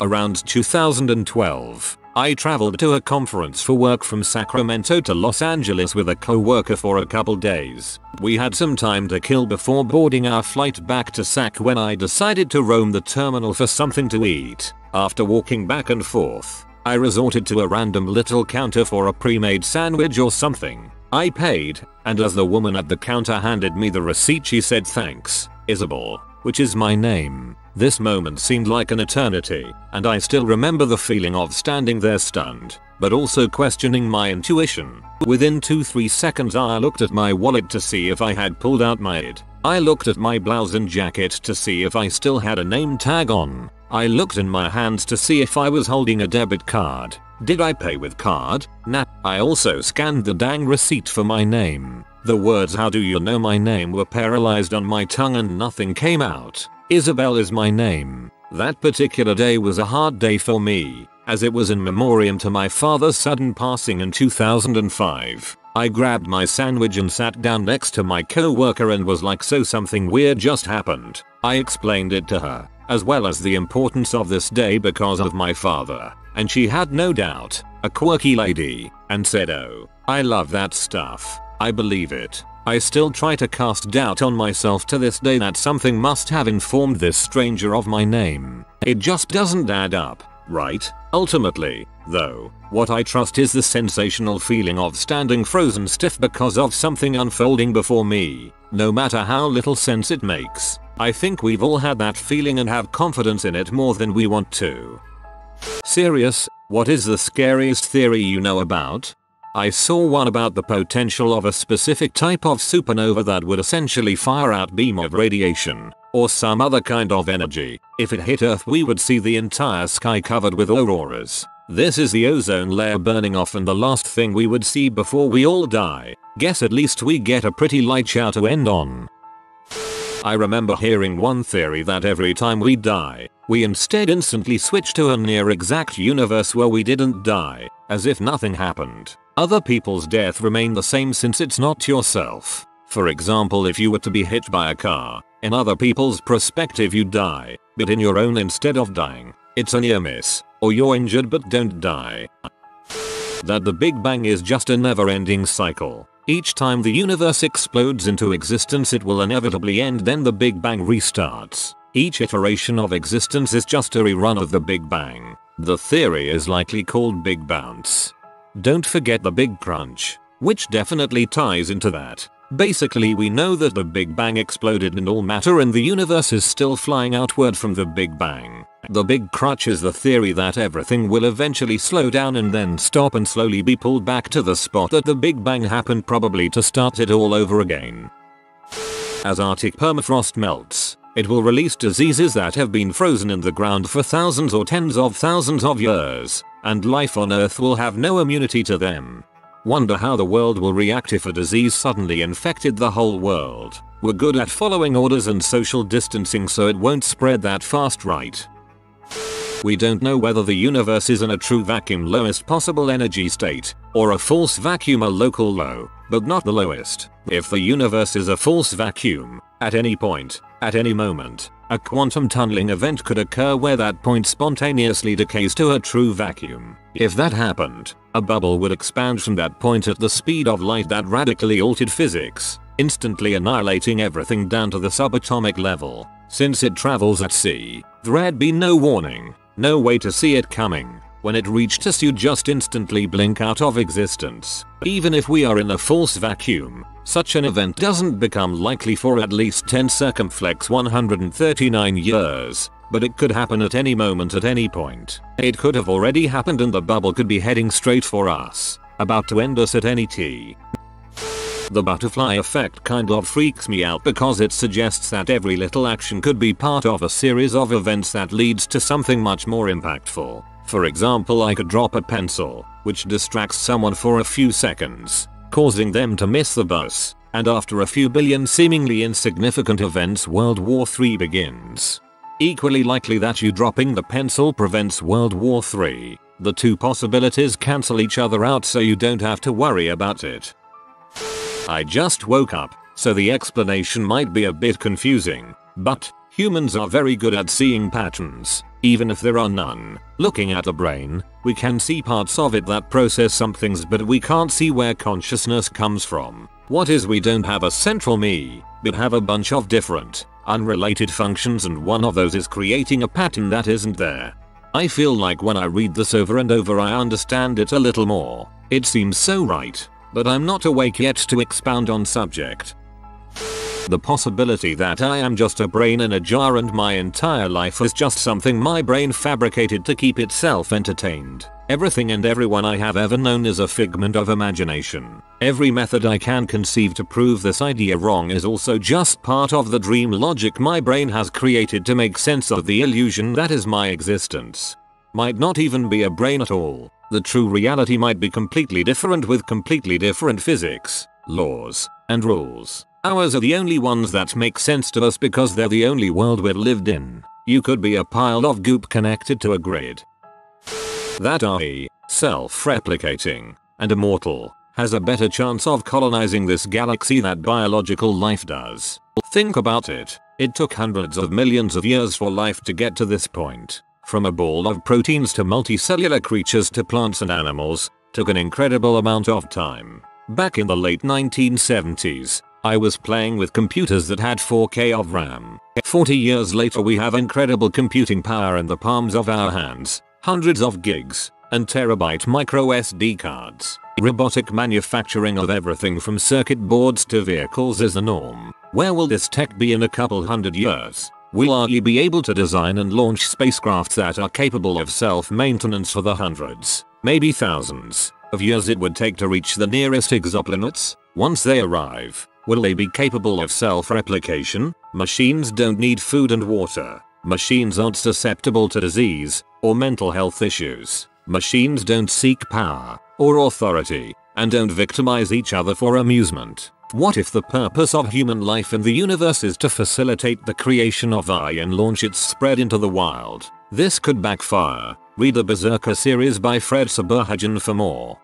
Fractalization theories. Everything that exists is a tiny part of a bigger thing. In a brief summary, our galaxy is a part of space, but is space a small part of something larger? Think of a smaller object containing its own galaxy. A speck of a rock may contain its own microscopic cosmos that we cannot see. It may be composed of its own organisms smaller than a single electron, and that civilization is more advanced than we are. We know all matter contains their own gravitational force, but we don't exactly know why.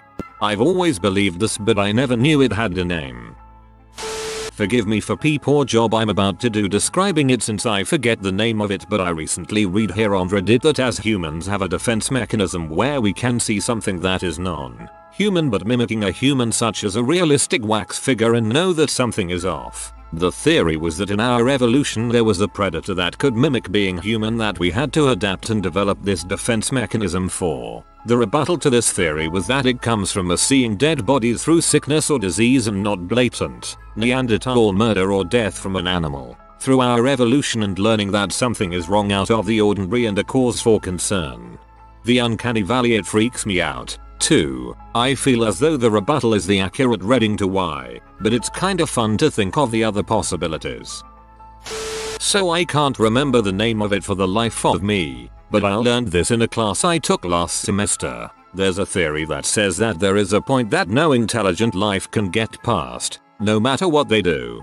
Diving deeper into this, some people claim this is why we haven't found any other intelligent life forms. I think the truly scary part about it is that we won't know we are at that point until we are living it. It's called the Great Filter. You can think about it two ways basically. We have already passed the filter, and therefore we may really be all alone in the universe. Or, we have yet to hit it, and there's this looming thing that will keep us from advancing. I tend to believe we have yet to pass the filter. The Great Attractor. Over the years, scientists and astronomers have charted our space and we have a fairly good understanding of what's out there. Planets, moons, stars, space, etc. Gravity plays a big role in showing what is attracted to what. Moons around planets, planets around stars, stars around black holes. But people have begun to notice that everything out there in the galaxy is slowly but surely, scooting left on our map of the cosmos. Everything and anything is drifting ever slowly in one united direction, and something hidden and astronomically massive is dragging us and all known and unknown matter towards it, and we have utterly no say or action in the matter. That the reason we've not detected other life forms is because they're hiding from a galactic level predator species that hunts through radiation emissions. Not so scary, but some people say we are all dead now, but our consciousness keeps repeating memories of our lives like an endless loop, and it's the reason we experience deja vu sometimes. Just knowing the sun will eventually expand and envelop the planet, leaving a burnt and blackened French fry behind, is upsetting enough. Even if all these other things never happen, that eventually will. Imagine being around as that slowly becomes reality. Seriously, one day the Grand Canyon will no longer exist. There will be no physical trace of us ever having existed at all. Humans are alone in being intelligent life in the universe because we're the first to have had this combination of nonsense happen, which led to the opportunity for us to do everything we can. This isn't that scary, but I often think about the last Thursday theory. The theory goes that our galaxy, planets, people, memories, etc. were all made last Thursday. All of the memories we have actually just been put in our brain. I love this theory because it's obviously very unlikely, but it is still kinda plausible in the way that if there were any higher being, they could just create us out of thin air. Kind of like when you make yourself as a sim and your significant other. They have just been created, but obviously they have a backstory together because they're romantic partners. I don't know. I just think it's such an interesting theory to think and read about. Thinking that we're actually all characters in a simulation, or we're just reliving our memories in the 7 minutes before we die, is also fun to think about. 100 years from now the majority of us will be dead. We will just be another page in the history book. We may think that our life was very valuable, but we are just another century passing by. Just like how a lot of us don't think about how the 19th century as much. It will be impossible to remember all 7.5 billion of us living in this century. The next century will just remember the ones that help advance our species.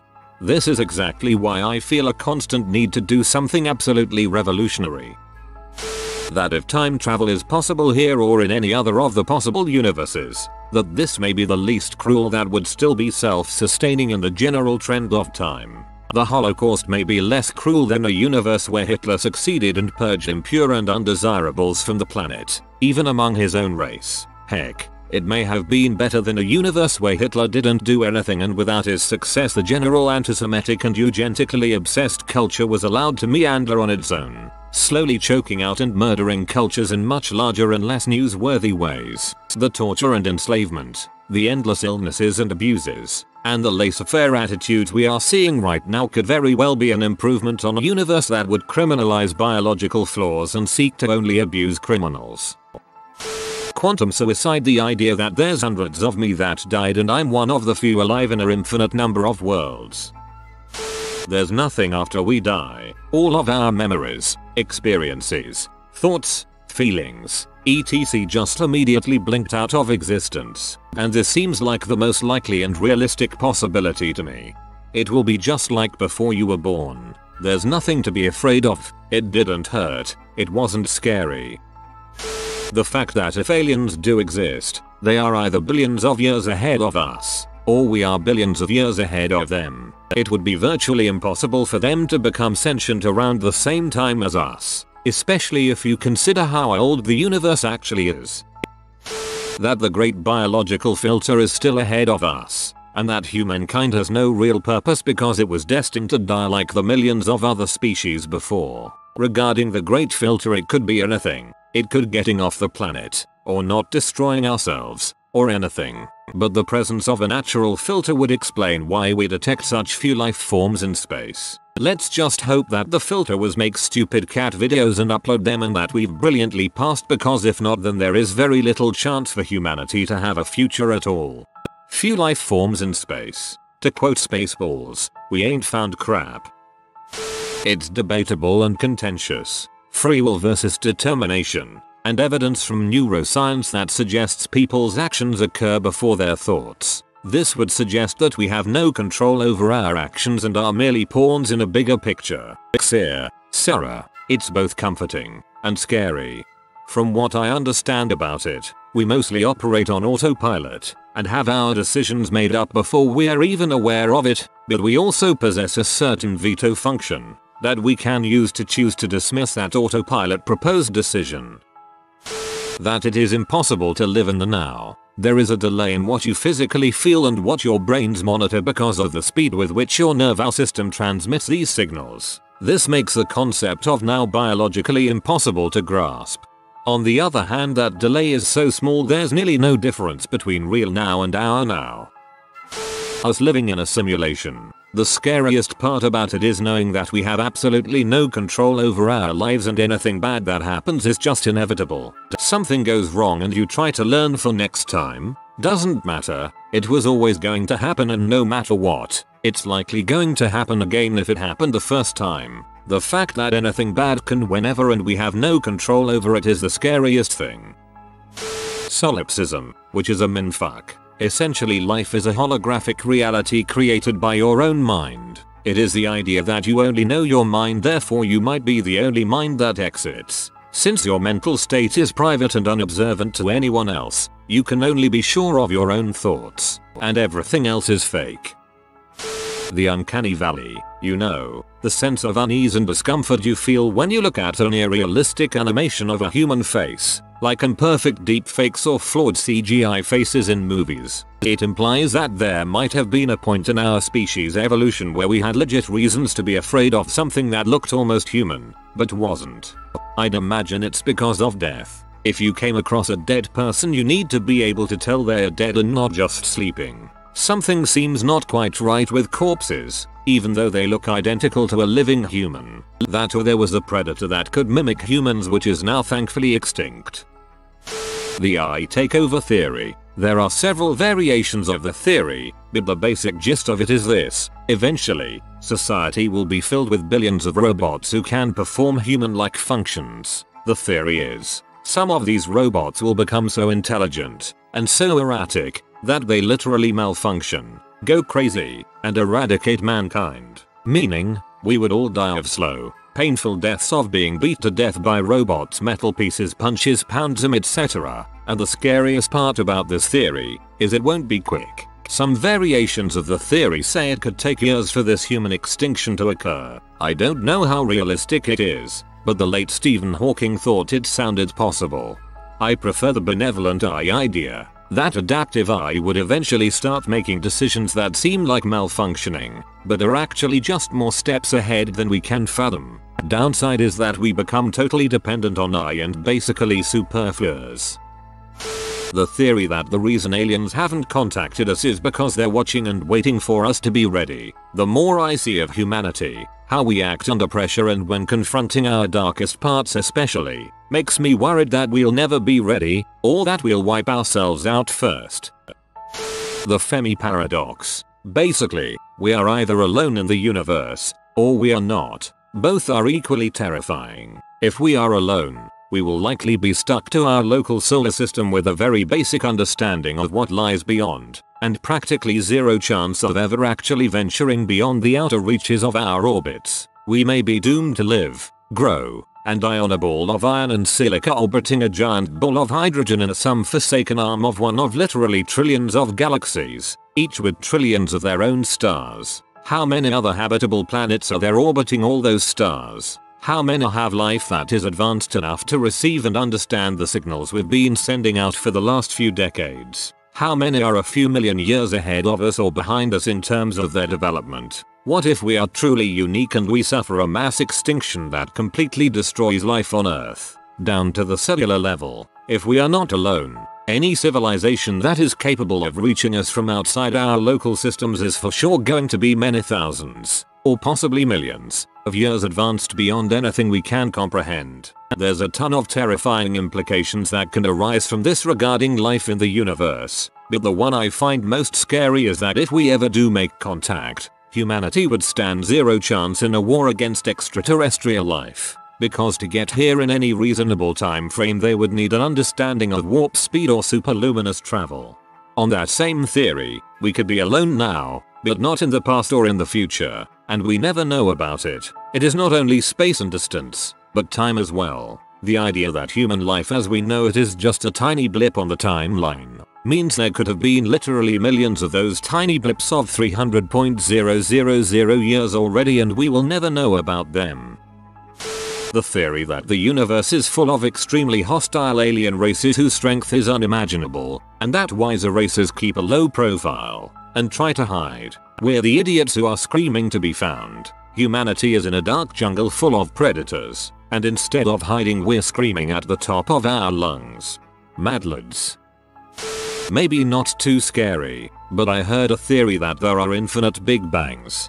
Basically the universe undergoes a Big Bang, expands, and then collapses back into itself, triggering another Big Bang. And this happens an infinite number of times, meaning that molecules and atoms are constantly shuffled and that every possible combination of molecules will come together and disperse an infinite number of times, meaning that you have existed a countless number of times before and will again.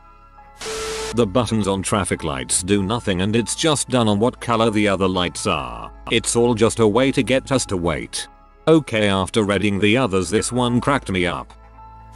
Space-time is doomed. Donald Hoffman is a scientist who proposes that human brains understand and perceive nothing of ultimate reality because evolution selected for survival trays, not trays which would enable us to perceive the true nature of existence. Much like a trash can icon on your desktop is a useful fiction that helps you use the computer. But there is no real trash can, and when you drag and drop a file you aren't throwing anything away. The reality of programming language is behind the user interface, and binary behind that, and physical electronic circuits and components behind that, etc. Hoffman goes on to argue that the physical space-time world we inhabit is such an interface and not real. Unlike the simulation theory, he argues that simulation theory always assumes base reality is still a physical space-time universe. Hoffman has many podcast guest appearances and a TED Talk. The expanding universe theory. Well, we know it's expanding, but the theory that says it has a limit of expanding and once it reaches that, it'll snap back and crush the universe before expanding again and reforming it. The powerlessness and idea that tomorrow, everything I know could be crushed is a bit terrifying. Maybe it wouldn't snap back instantly, so you'd have a few thousand years of seeing the universe get smaller. If time travel does exist, every change to the past would feel absolutely seamless taking effect, meaning you would never know. Strange matter. Well, it's more a hypothesis than a theory at this point, but it's pretty weird. Basically, inside neutron stars may form strange matter, new kind of matter, that is more stable than atomic matter we all are used to. If a piece of this strange matter was to hit Earth, depending on some properties this can have, it may be more stable than regular. It could potentially start matter decay. That would result in all matter on Earth, including your bodies, would decay into strange matter, basically killing whole planet in a very worrying way. When neutron stars collide, the stuff inside gets spewed out everywhere. This means that at any moment a piece of strange matter could hit Earth. The dark forest theory. All life desires to stay alive. There is no way to know if other life forms can or will destroy you if given a chance. Lacking assurances, the safest option for any species is to annihilate other life forms before they have a chance to do the same. And here we are broadcasting balls into space.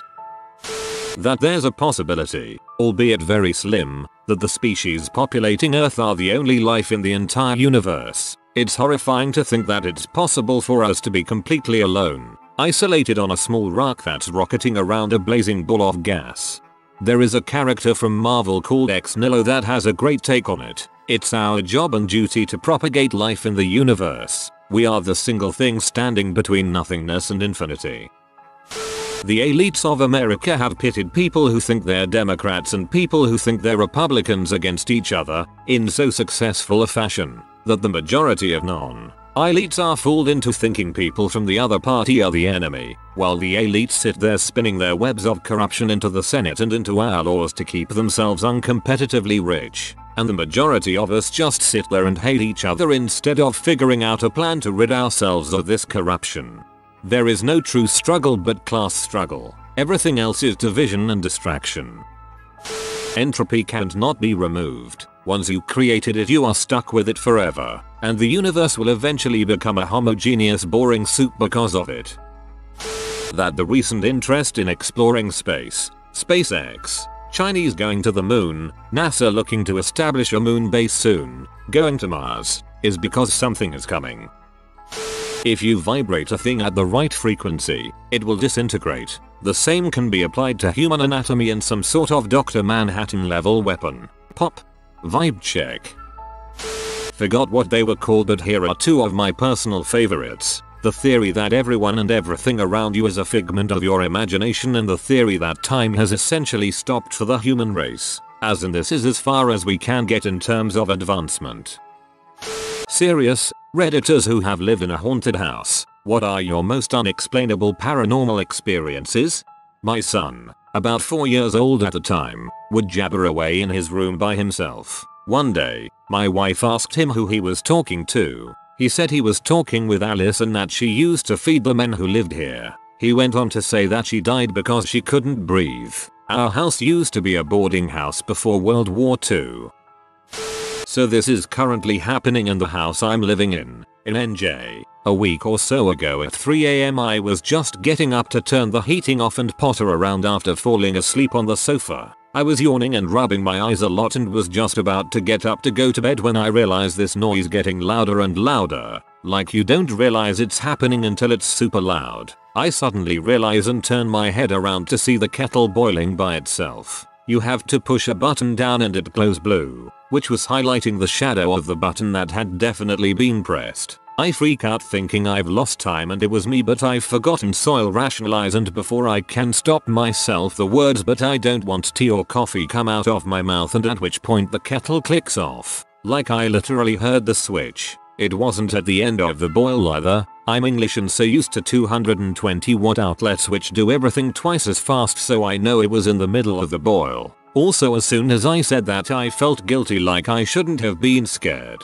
Like it was a friendly offer. 2 days later I was with a friend at the dining room table. Both of us at least 5 foot and round the corner from the kettle. Nobody else in the house. When it starts boiling again, my friend rushes over and points out the button has been pushed. So much relief came over me that I wasn't insane, and I explained to my friend that this happened to me at night. A few nights ago I was lying in bed and could hear a conversation. At 4 AM, no one around. Neighbors are 20 feet away either side. Then the kettle starts boiling. I'm pee. So I literally say out loud, "Please stop boiling the kettle. We have people asleep upstairs," and it clicked off again. This could just be a faulty kettle and coincidence. I don't believe in ghosts whatsoever and have never seen or felt anything before. It's just freaky, but it's not scary. Only my first instinct. I feel as though someone is trying to take care of me. Like when you were sick off school and lying in bed and your mum or dad would take care of you and bring you soup and stuff. Very, very strange.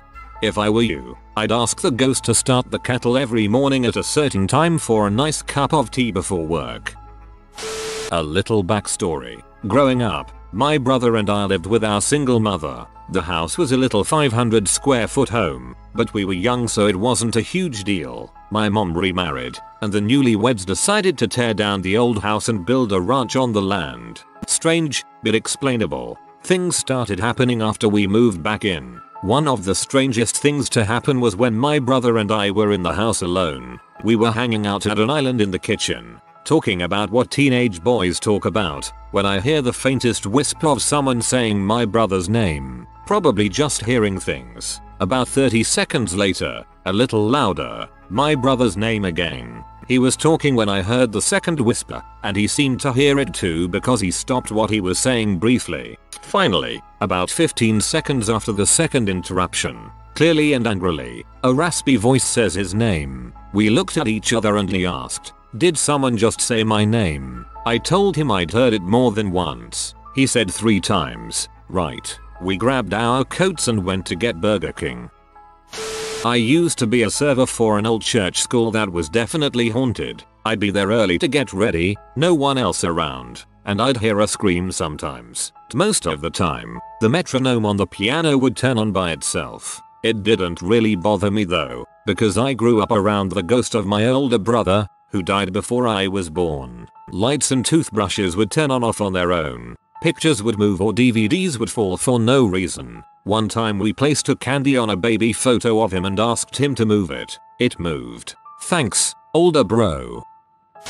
We lived in an old slave plantation on St. Croix when I was a kid. Very few locals ever visited the place. So in a ho when we moved in, my sister, 4 at the time, asked my dad who the man with the big knife was. My dad was like the frick but decided to check things out anyways and found nothing. Then we'd frequently smell fresh jasmine blooming, which come on, people have that crap growing in their yards. So whatever we move in and the locals are like, what? You moved into that place? And my dad would be like, heck yeah. Why? So they started to tell him about the slave who would serve the master's tea every day and about the ghost with a machete. We didn't move. Spent 3 years there. Dog ate an entire turkey, foil and all, and there was a tarantula infestation, but that's about it. Lived in a house from 1938. I would wake up and sit up in bed every single night at 2:59, 3:01 am. I thought I saw something move quickly out of the corner of my eye on occasion, but assumed it was me being sleepy, bad vision without my glasses. One night the curtain on my closet moved. I pulled the lamp chain and the room lit up. My husband thought I was crazy. I saw nothing, so I pulled the chain again to turn off the lamp. I tried to sleep again, but a few minutes later I heard the lamp chain swinging against the lamp base. When I reached out to see if I felt it swinging and to stop it, something cold touched me. It didn't feel like the shape of a hand or finger, but like a wet washcloth. We moved soon after that due to relocating, but I stopped waking up every morning at the new house and haven't had any weird feelings since. I am typically a skeptic and can usually apply logic to a situation and figure out a plausible explanation. When I bought my house, they had to disclose reports of paranormal activity concerning the house. I thought yay, whatever, but entertained it in good humor, even addressing said ghost by name. There is nothing concrete that I can tell you. Nothing hovering in the air. No furniture appearing on the ceiling. Nothing that shows us any type of blip on anyone's typical paranormal radar. However, the number of times I have had to rationalize an event or come up with explanations for why or how something happened borders on obsessive. The typical footsteps upstairs, children laughing. Before I had children, knocking on walls or doors. Hey, it's an old house. Creaks, groans, hot water pipes pinging, etc. It all happens. Light bulbs smashed on the floor having removed themselves from the metal base. One plant in particular that would get overturned often, on one occasion ending up halfway across the room. The stereo turning on at random times of the day, almost always to classical music. So frequently, that I would always keep one classical CD in a random slot in the CD player just to see if that is the one that gets played. Various lost objects showing up in highly noticeable places. Like, how can you lose your watch in the middle of the completely cleared kitchen table? Yet, after half an hour of searching, there it is. But the ones that get me the most are the ones where I am completely stumped. On the same day, every year, is the smell of something burning. It can be detected in only 2 specific but unrelated parts of the house. You can even define the limits of where you can smell it by walking around. After about 2 hours it goes away, until the next year. The other one is the presence of hot spots in the house. Not by temperature, but when you stand in a certain place, you feel something. This has been witnessed by people aware as well as unaware of the phenomenon itself, and some of the spots have a direction associated with them. When you stand in one, you feel compelled to face a certain way. I watched a police officer get completely freaked as he turned in mid-sentence to stare at the wall, looking it up and down, then took 2 solid steps backwards while looking at the floor, and when he turned around, he was visibly shaken. But hey, no spinning chandeliers or dead girls climbing out of television sets, so I'm good.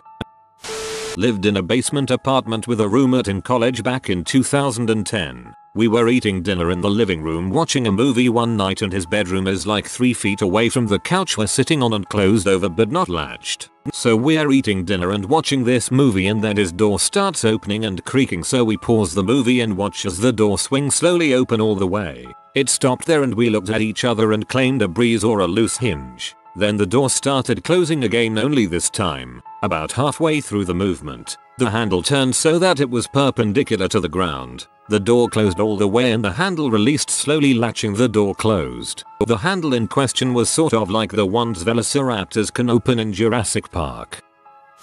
From ages 5-17 I lived in a house with activity. It was all pretty basic run-of-the-mill stuff. Footsteps, voices, lights turning on and off, doors opening and shutting, batteries draining, etc. If we started renovating, which we almost always were, they'd get more active and start throwing stuff. I got used to it. They didn't hurt us, so we just let it go. Even my father started believing after a while. But the worst thing they ever did was while we were moving in. I was 5. My friend and I were playing in the only room that was finished in the basement while my parents were moving the stuff in. My friend's parents were helping. Suddenly, the door to the room slammed shut. No wind, no draft, no explanation. Then the lock engaged with a click, and someone started laughing. We were stuck in the room for 2 hours. Forgot about the time my Newfoundland, the sweetest dog I ever met, stood in the doorway of my parents' room with all her hackles up,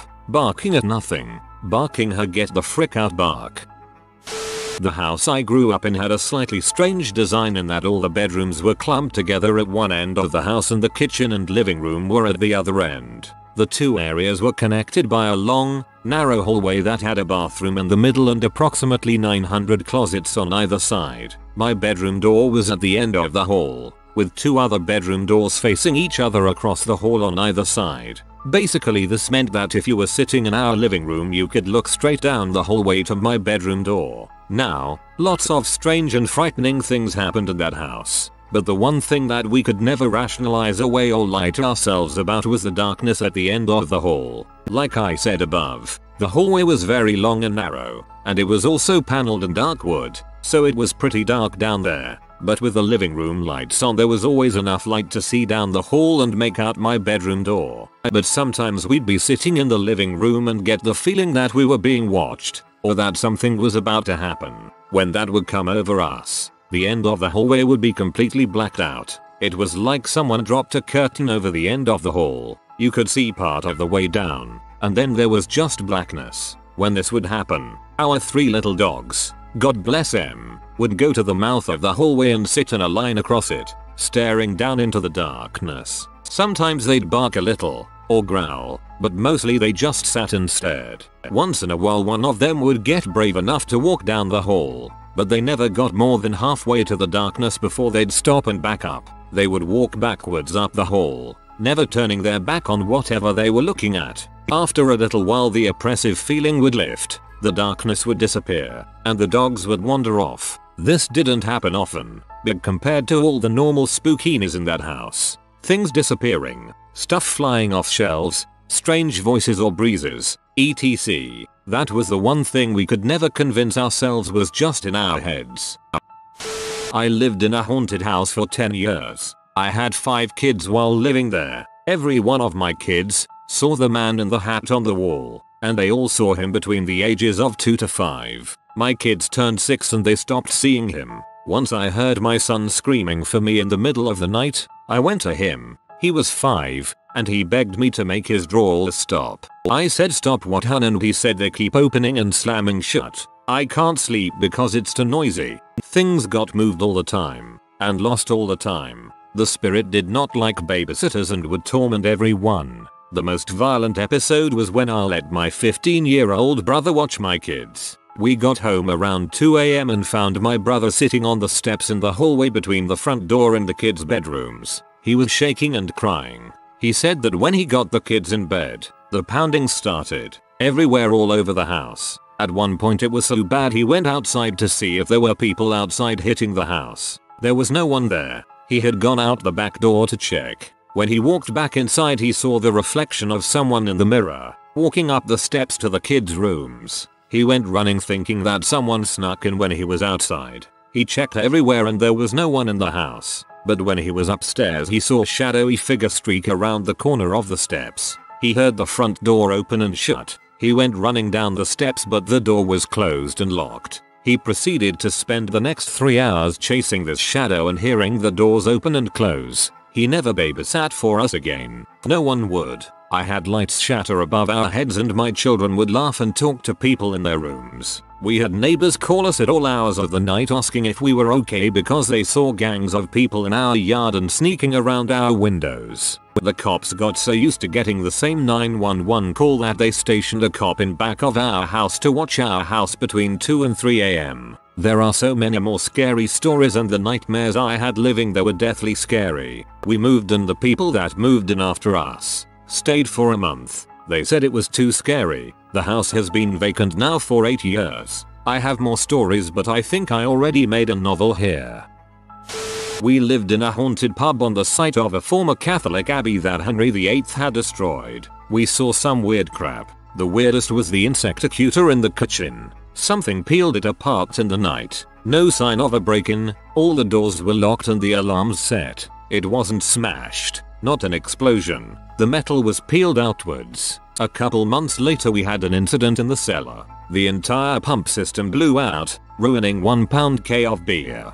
The engineers could not find the cause of the fault and just replaced the system. There were other incidents. People captured on CCTV that weren't there. The underfloor cellar doors slamming. The pub Furby talking in the middle of the night, and many more things that would be slightly odd out of context. Please tell me pub Furbies aren't a thing where you're from. So preface this story saying I'm a huge skeptic of any kind of stuff like this, but I've never found a way to explain this. My sister and then 4-year-old niece moved into a townhouse apartment complex. Niece is 14 now and still remembers this vividly. Ran into my sister's room not long after screaming about the man in her room yelling at her. My sister jumps out of bed and searches around for anyone or anything out of place. Finds nothing.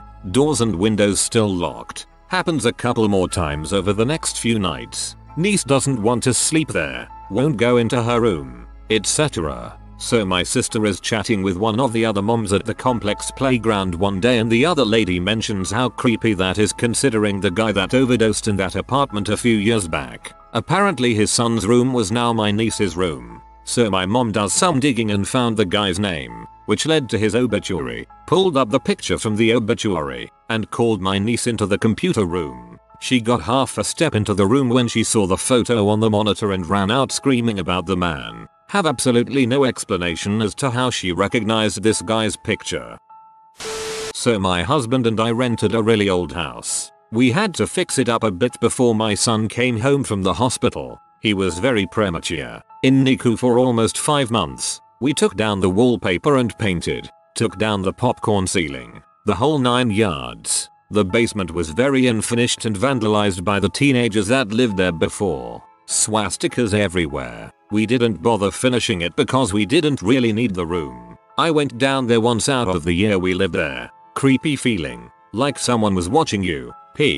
Sometimes that creepy feeling would come upstairs. I would give it a week or so thinking it was in my head, and then I would sit in the car with the baby while my husband burned sage to clear it out. He says the feeling while he did so was heavy, very angry, and he would see figures coming at him through the smoke. There were countless experiences there. The 2 that stick out in my head are as followed. 1. I was showering and the baby was in a little bouncer seat in the doorway. I open the curtain and just as I do, the can of air freshener that was sitting on the back of my toilet goes flying towards my baby. If the door wasn't just slightly shut, it would have nailed him. I went full on bat crap crazy. I started yelling, telling them if they are gonna mess with anyone, mess with me. He is just a baby. Blah blah blah. As I'm doing so, the detachable shower head I had went flying off at me, hit the end of his rope and swings down. Shut me right up.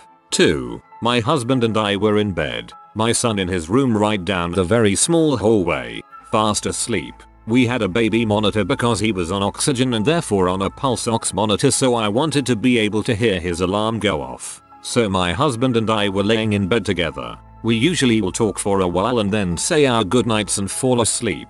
We say our goodnights this particular night and not even 5 minutes later we both hear, clear as day, a little girl laughing in the baby monitor. My husband jumped up out of bed ready to kick some butt, but I already knew no one was there. I was stunned. Literally. Couldn't move until finally I fell asleep. I do not miss that place. That's terrifying. I have lived in 2 haunted places. The first was a house we lived in for a short time when I was 12. We heard what sounded like rats running across the attic every night, so my mom had the exterminator set out tons of sticky traps. We never even caught a bug. Then, I would wake up with random injuries a few times per month, like scratches when my nails were short. The final straw was when I woke up with what looked like a cigarette burn on my face. Thankfully the scar has faded, but it was very upsetting. We sold the house and fell there. When I was in my mid-20s, I lived in a haunted apartment. These spirits were nice, though. I lived alone in a fourplex where my direct neighbor was never home. He got sent to prison a lot, and the downstairs neighbors never made noise at night. One worked, and the other took clonopin every night. It was a weird neighborhood. I would hear people whispering in my hallway nearly every night. At first, I would get up and look for the source of the voices. The parking lot was still, nobody outside in the courtyard, and neighbors either gone or passed out. It happened every night. Finally, I would just say, "Can you keep it down? I'm trying to sleep," and the voices immediately stopped. Every time. They also opened my blinds in the mornings before they thought I would be awake. A few times, I woke up early on my day off to go to the bathroom and saw all the blinds in my living room open. I was perplexed, but when I came out of the bathroom a few minutes later, they were all closed again. This happened often. A random happening that was the scariest thing ever. My husband died, and I had him cremated. I was still young and had no children, so I moved on after only about 6 months. My now husband had just started staying over at my place when the weird stuff started to happen. First, I saw a shadow person in the mirror on my wall. Then my clock fell off the wall one night. Finally, I experienced horrific sleep paralysis and saw the shadow person again while experiencing the sleep paralysis. I have never been so scared in my entire life. I finally decided to spread the ashes of my deceased husband, and everything stopped after that. My deceased husband was a mean man, who blamed me after his friend physically shamed and assaulted me and eventually killed himself by not taking the insulin for his type 1 diabetes because he was trying to spite me for kicking him out. It kind of figures that he would haunt me once I moved on. Serious, when driving at night, what is the scariest, most unexplainable thing you've ever seen? Attention. Serious, tag notice. Jokes, puns, and off-topic comments are not permitted in any comment, parent or child. Parent comments that aren't from the target group will be removed, along with their child replies. Report comments that violate these rules. Posts that have few relevant answers within the first hour, and posts that are not appropriate for the serious tag will be removed. Consider doing an AMA request instead. Thanks for your cooperation and enjoy the discussion. I am a bot, and this action was performed automatically. Please contact the moderators of this subreddit. Message composed to =r@askreddit if you have any questions or concerns. Scariest only because it nearly killed me. Driving back from a late high school football game that I was covering, I was going through a very remote section of highway and farmland. I was a little zoned out, but the road was straight and wide for a while. I was going along at a good clip when I was vaguely aware that there was suddenly something in my way, but it was almost just a sense of it, not anything I could really see. Something just didn't look right, and I could tell hitting the brakes was not going to help. So I swerved into the opposing lane and passed something large that had been blocking my lane. I still didn't know what it was, but it was large. I got turned around and went back slowly to see what the heck I had barely missed. When I got close enough to see better in my headlights, there they were. 2 very large, completely black cows. They were big enough that my hatchback would have been totally crushed if I'd hit them, and it could have easily been a fatal accident for me and the cows. I called the local police and they sent a car out while I waited to make sure no one else hit them, even though the cows wandered off the road a ways and I hadn't seen another car for quite a while. When they got there, they knew who the cows belonged to and called the guy up all pee off because this apparently happened more frequently than they liked. TLDR. Dang, cows nearly killed me. About 20 years ago, I was driving home from a late wedding DJ gig. I was driving south on a major interstate which was relatively empty at 2:30 AM or so. At one point, in the Narrows, the retaining walls on each side get very high as the highway snakes underneath overpasses. Out of nowhere, a young woman jumped down from the retaining wall onto the highway and directly in front of my car. I hit the brakes hard, came to a complete stop and nearly slammed into her. She looked up, ran to my passenger door and got in looking terrified. She looked between 16 and 20 years old, long blonde hair, and her clothes looked a little dirty. Not homeless dirty, but like she'd fallen down a few times. "I just need to call my mom," she said. I tried to calm her down and began moving back down the highway, and behind me about 50 feet, I see another figure jump down onto the highway out of my rear view window. I didn't mention this to her and she didn't look back or see the other person. I sped up and went about 4 or 5 exits south. She kept saying over and over, "I just need to call my mom." This was before most people had cell phones. So I told her I would take her to one of the 24-hour grocery stores and she could call her mom. I asked her if she needed money for a payphone, what was wrong, etc. She said nothing other than, "I just need to call my mom." I pulled up to the grocery store and stopped. She got out quickly, but not running, then ducked into the grocery. She didn't say a word to me or look back. I pulled into the gas station across the street and called 911 and told them the entire story and let them know the young woman was inside the grocery store and a description of her. I have no idea what happened. I don't know why she did that, what happened to her, who the figure behind us on the highway was. Nothing really made me super uneasy. I think I did the right thing. I would have tried to do more, but she seemed really fragile emotionally and somewhat afraid of me. I am a guy, so I wanted her to just be able to get to where she needed to be. Hey man, you definitely did the right thing. I hate to think of what might have happened to her if you hadn't helped Jay. Was driving with some friends at around 2 AM, rainy cold night, along a winding section of road with a steep drop off to the river below on one side. We pass a small pull off and notice a car with no lights on. As we drive by we catch a glimpse of a person standing next to it, and as the headlights hit him we see his shirt is covered in blood all down the front. We don't stop, but turn around and drive back slowly. I roll down my window as we approach, and he just stands there, blood all over his shirt and pants. His car looks fine, couldn't have been a crash. Out the window I ask if he's okay, and over the pounding rain and roar of the river below I hear the most distant and sorrow "I'm fine." Gave me chills. I don't reply and slowly drive off as my buddy calls the cops. About half an hour later we drive by again and there is an ambulance and a couple cruisers. Turns out the guy slit his wrists and was going to jump off into the river. Cold, rainy and pitch black. Scary where your mind can take you. There's a public park near my house, which gets pretty dark at night. I was driving home tired and exhausted after midnight when I realized that someone had dragged all the garbage cans and other large items out into the middle of the road to form a barricade of sorts. I'm not sure if it was just a lame prank or if someone was waiting for a car to stop so that they could rob a person. I didn't bother to find out. There was just enough room for my small car to slip through. It's happened twice in the past few weeks, so I'm going to assume it's just some teenagers being jerks. Call the police. Since it happened a couple times, then something is up. A big cougar running next to my car then for no reason decided to commit suicide and run under the side. I wasn't sure if it fricked my car up and was terrified to get out and check. Eventually my 18-year-old brain decided I should check. It was dead, but looking back that was really dumb of me.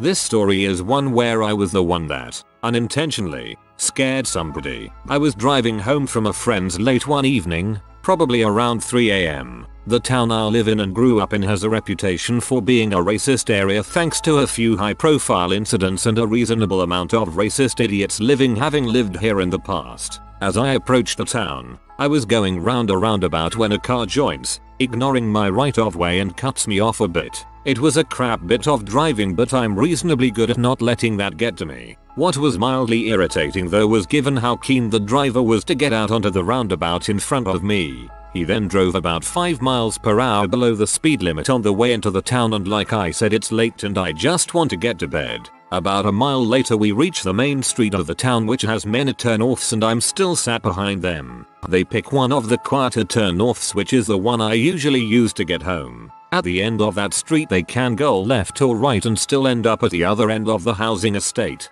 They choose right, which is where I need to go. Then they have a few turn-offs in both directions before hitting another main road. They choose the quietest turn off, I presume thinking I'm following them and wanting to see if I actually am or if I'm just making my way into the main road. Unfortunately for them, they've turned onto my road. They're crawling along it at this point, obviously slightly worried. The driver probably thinks I'm still pee about being cut off and I'm following him for some sort of revenge. So they decide to pull in and let me pass. They indicate and pull across a driveway which just happened to be mine. I had to pull alongside them and open my passenger side window. The driver opens his and there's 2-3 black teenagers in the car, all looking slightly terrified by the pretty big skinhead, not by choice, white guy who has been following them and now pulled up alongside them in the middle of a quiet estate in an area known for being racist. The look of relief on his face when I said, "Sorry mate, that's my driveway you blocking," there was pretty hilarious. Poor kid was scared shitless, but somehow in trying to get rid of me made a series of road choices that convinced him he was about to be murdered. Car in front of you before they turn. Please don't go right. Please don't go right. You. Please don't go right. This woman was on the side of the road and asked me to come look at her car, which was parked in a large turnoff. I asked what was wrong and she just kept saying to come look. I apologized and drove away and she just stood there while I drove away. More weird than scary, but it was night in the country and I was alone. While working one night, was called to attend a head-on car accident with 3 people killed. The driver of one vehicle wasn't wearing a seatbelt and the force of the impact had embedded his steering wheel in his forehead. His best mate was in the seat next to him and was conscious and making the most horrific shrieks. We'll never forget that image or that sound.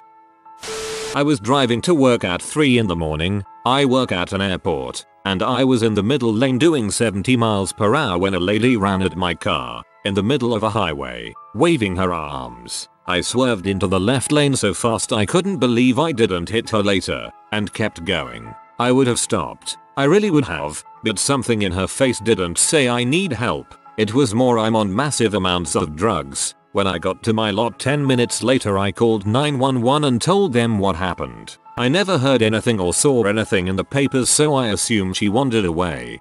I used to work by LAX in a small office park just south. As I was leaving, driving past the Air Force Base just down the way, some guy in a suit, like typical business attire, ran through the center of the street in pitch black darkness. I can sorta relate. I thought I was driving into Silent Hill when the road looked like it was flaking off and blowing away. Just Nebraska after harvest and the dried husks were blowing away. I was driving in Maine and there was a moose just hanging out on the highway. I just remember screaming and driving in the breakdown lane. I never realized how big a moose was. I also don't know why it was calmly standing there. I had something creepy happen to me a few months ago. I was driving home after seeing a play with a friend of mine, so it was probably around 11:30 p.m. 12:00 a.m. Also, I live in rural America, so there weren't any street lamps or houses for the majority of the drive. I was driving over this bridge and saw a car sitting on the side of the road turned on. I wasn't really concerned about it because it's a common spot for cars to pull off, even if it was kind of late. As I passed the car, I looked in my rearview mirror and saw that they had pulled up behind me. Again, I didn't really think anything of it until they began to tailgate me hard. While that behavior isn't unheard of, it tends to be rare since the road is curvy and a hotspot for deer. I kept driving for a bit with this car right up on me, which caused me to feel frustrated, confused, and strangely paranoid. Then, the car's headlights went out abruptly while I was nearing the end of a stretch of road surrounded completely by forest.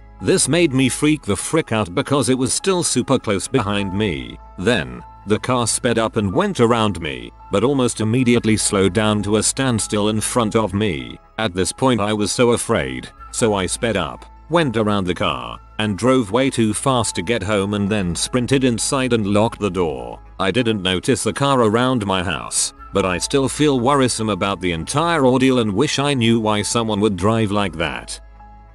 When I was a kid, living in Charleston, SE, my dad took me and my brother to a boat landing on a creek, right off of the Intracoastal Waterway to shoot off some fireworks we had left over from the 4th. This boat landing was up in the sticks in a place called Wadmalaw Island, very sparsely populated and pitch black at night. When we pulled in the parking lot of the boat landing, around 11 p.m., There was a 20-ish foot powerboat nestled against the dock. The only people there were several guys wearing white boots and loading the back of an SUV with boxes from the boat. There was also a sports car, not sure what kind. We instantly got the heebie-jeebies, turned around and hauled butt. About 30 seconds later, there was a car speeding towards us in the rear view mirror. We were already going 80 miles per hour because my dad was convinced it was drug related and it was gaining very quickly on us. We knew we couldn't outrun them. My dad drove an 81 Audi Fox, so before we went around a curve in the road,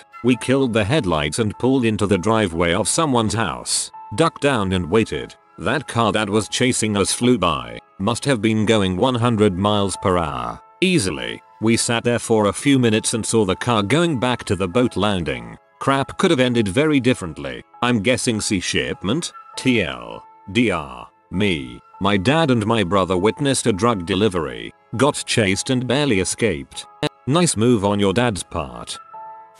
I've been wanting to post this for so long, and now I'm late to the party. Anyway, I was driving very late at night through a pretty big park in NYC, but not Central Park. Now this was after an all-night film shoot for one of my friends in college and I had been up for a very long time. As we were driving past the rec building with the pool, I see a person galloping on all fours like a crab. They were moving so fast and I thought I had just been imagining it. But when I got home, my boyfriend at the time, who was sitting in the front seat, asked me if I saw the crab person. It was super spooky and I just can't explain it.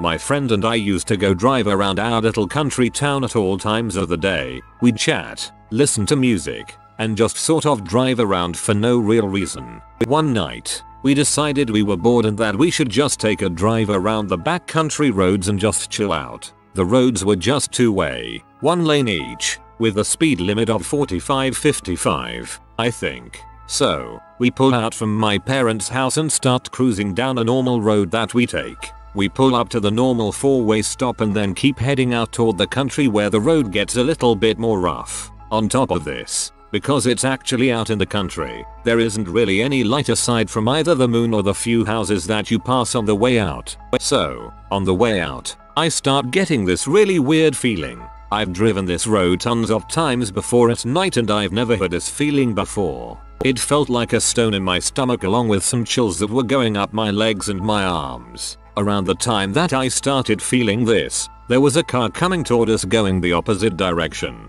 We were maybe a mile or so away from one another, probably a bit more than that. My friend and I were still just talking and not really paying much attention to the car coming toward us. As it got closer, I remember feeling particularly uncomfortable and the conversation between my friend and I just sort of stopped abruptly. The car that was coming toward us was basically right in front of us at this point and it was about 2-3 yards in front of my car before it flipped its headlights off and veered into our lane, aimed directly at my car. This was all split second. Backcountry road, pitch black, and headlights coming toward us just cut off completely. I, by some miracle, managed to swerve to the right, not too violently, to get out of the way. My friend and I were shaken as frick. I checked my mirrors and just saw the car flip its headlights back on and continue driving from the way we came. I think my friend and I had 5-6 cigarettes between us on the drive home and we decided to cut the drive extremely short because of this weird crap. I still have no valid explanation other than maybe it was some drunk dude in a car just fricking around with us. Even writing this, I still get heavy chills, lol. It was pretty wild. We were driving down the mountain from a campsite on an old, dirt road, headed for town. It was 4th of July weekend, so we had gone camping, and headed home just as it was getting dark. We go around a bend in the road and our headlights pick up on something huge hunkered down in the bushes on the side of the road about 30 feet in front of us. We slow down and we're trying to figure out what the F it is, because it's moving. We let the truck crawl until we're about 10 feet away. That's when our headlights pick up one very large eye. Dang bull moose stands up from the bushes and tears across the road in front of us, making that weird, grunting noise they use when they're grumpy. Let's shine a bright light on this giant creature in that bush. WCGW. Sounds like a bull moose was one of the better outcomes of that scenario, lol. We were on a cross-country camping trip in the summer and we had been camping every night for 2+ weeks in different campgrounds every night. We were using a AAA guidebook to find the best campgrounds and they were almost always full of people. We read about one that was very well rated and free. When we got there it was late at night and we drove through looking for a good campsite. Problem was, we didn't see a single other person anywhere there. Dozens of spots, all empty. It was heavily forested and with it being so dark out and nobody else being there we all got a creepy vibe. I was only 12 or so but I was begging my parents to not stay there because I was so creeped out. My parents agreed and we went somewhere else. Never found out why it was empty or what the deal was but I've never been that creeped out before for seemingly no reason. I was driving to Grother Mountains once on a very foggy night. A herd of elk becoming visible through the fog ahead of you is pretty scary. In 1994, my mom and I were driving from Colorado to Montana for my uncle's wedding. I was 4 and sitting in my car seat in the passenger's seat. We were in a fairly nice white rental for the trip because our family car definitely couldn't make the drive. It was after midnight and dead quiet on this stretch of Forest Y highway with no lights or houses. We were in between towns somewhere just before the Montana state line. My mom was going about 70 miles per hour on one of those thin, winding roads without a care in the world when bam, a gigantic buck was standing in the middle of the road. She swerved but the huge antlered bee jumped the same way, causing us to plow into it. Its body spun down the right side of the car, knocking off the mirror and denting the frick out of the door all while releasing a barbaric forest animal death cry that was unlike anything I've heard since. My mom was obviously shook and sped off because A, what if it's still alive? And B, we gotta find a phone and report it, right? It took us about 20 minutes to get to the next town and find a bar. My mom ran in with me, both of us frantically crying, and all these burly men jumped up to help my mom. I assume they thought one of us was injured or in immediate danger. My mom relays the events through tears and then they all look at each other ask, well, did you keep it my 5 foot tall 105 pounds? Mom tells them that no, she did not drag a buck with trophy size antlers into the car with her 4-year-old. They all started high fixing and asked her for the closest mile marker to where she hit it because that's good meat. My mom used the bar phone to call the cops and when she gave them the same story, they also asked if she kept it for meat. She figured country people in Montana are starving weirdos and that we should push through because we only had a few hours of driving left. We got to my uncle's house around 4 AM and immediately went to bed. Just after 7 AM, someone starts banging on my uncle's front door like they have metal fists. It's the cops. They had gotten about 24 calls in the half hour since the sun came up about a murder car in my uncle's driveway. It's our white rental, dotted in deer fur and absolutely caked in blood from the grill to the trunk with the right side of the car looking like a crunched up tuna can. We had no idea we were driving around in a nightmare mobile. My mom is horrified and tells the cops about the deer, her call to the cops a couple 100 miles away, and how scary it was. The cops deadass looked at my mom and asked her if anyone had claimed the deer for meat. We've not been back to Montana since that trip. TLDR, my mom dang near totaled our rental by mowing down an absolute unit of a buck on a rural stretch of Montana highway, unknowingly caking the car in guts. And everyone we told wanted to know what mile marker it went down at for free fresh venison. Somewhere in some bar in Montana they tell the weird tale of the city slicker that got lucky enough to get a few £100 of free meat and just decided not to keep it for some crazy reason. Once when I was 19 I got off work early at about 3 AM. I always took the back roads to avoid dealing with highways and really it was almost a straight road directly south of my job to get home. There aren't any street lights and once you go about 2 miles it turns into dirt road with a few 4-way stops. On this night it's foggy and visibility is crazy low so I'm only doing about 30 miles an hour. As I come up to one of the 4-way stops, there's a house tucked back from the corner with an old lamppost in the middle of the yard, basically halfway between the intersection and the house. I had been intentionally looking for this lamppost as it was a good indicator of how far I'd gone down the road as the fog was very thick and I was a bit nervous about it. I stop at the intersection and look over at the lamppost and see a man or a man-like figure standing beside it. Just standing there. At 3 AM on a foggy night. Goosebumps from head to toe and the hair on the back of my neck stood straight out and I immediately felt unsafe. The figure never moved as I drove through the intersection, but the rest of the trip was dirt road with high rows of cornfield on both sides. I'm doing 30 miles per hour. Terrified. Heart racing. Just knowing at any moment that figure is going to walk out from the cornfields into the road and I'm gonna be murdered. Nothing did happen and I made it home just fine. But to this day it still gives me chills thinking about that figure. And just to be clear, I'd driven by that house countless times in the past and again after that. It wasn't a scarecrow or anything of the sort. I bet some dude needed to clear his head and came off a lot creepier than he wanted to. A few years ago I was driving alone at night through a shopping center and noticed things seemed sped up a bit. Like when you watch a video at 1.25 speed. Everybody was walking and moving too fast. I actually shook my head trying to shake it off. A few minutes later I was fine. I still don't have an explanation of what I experienced to this day.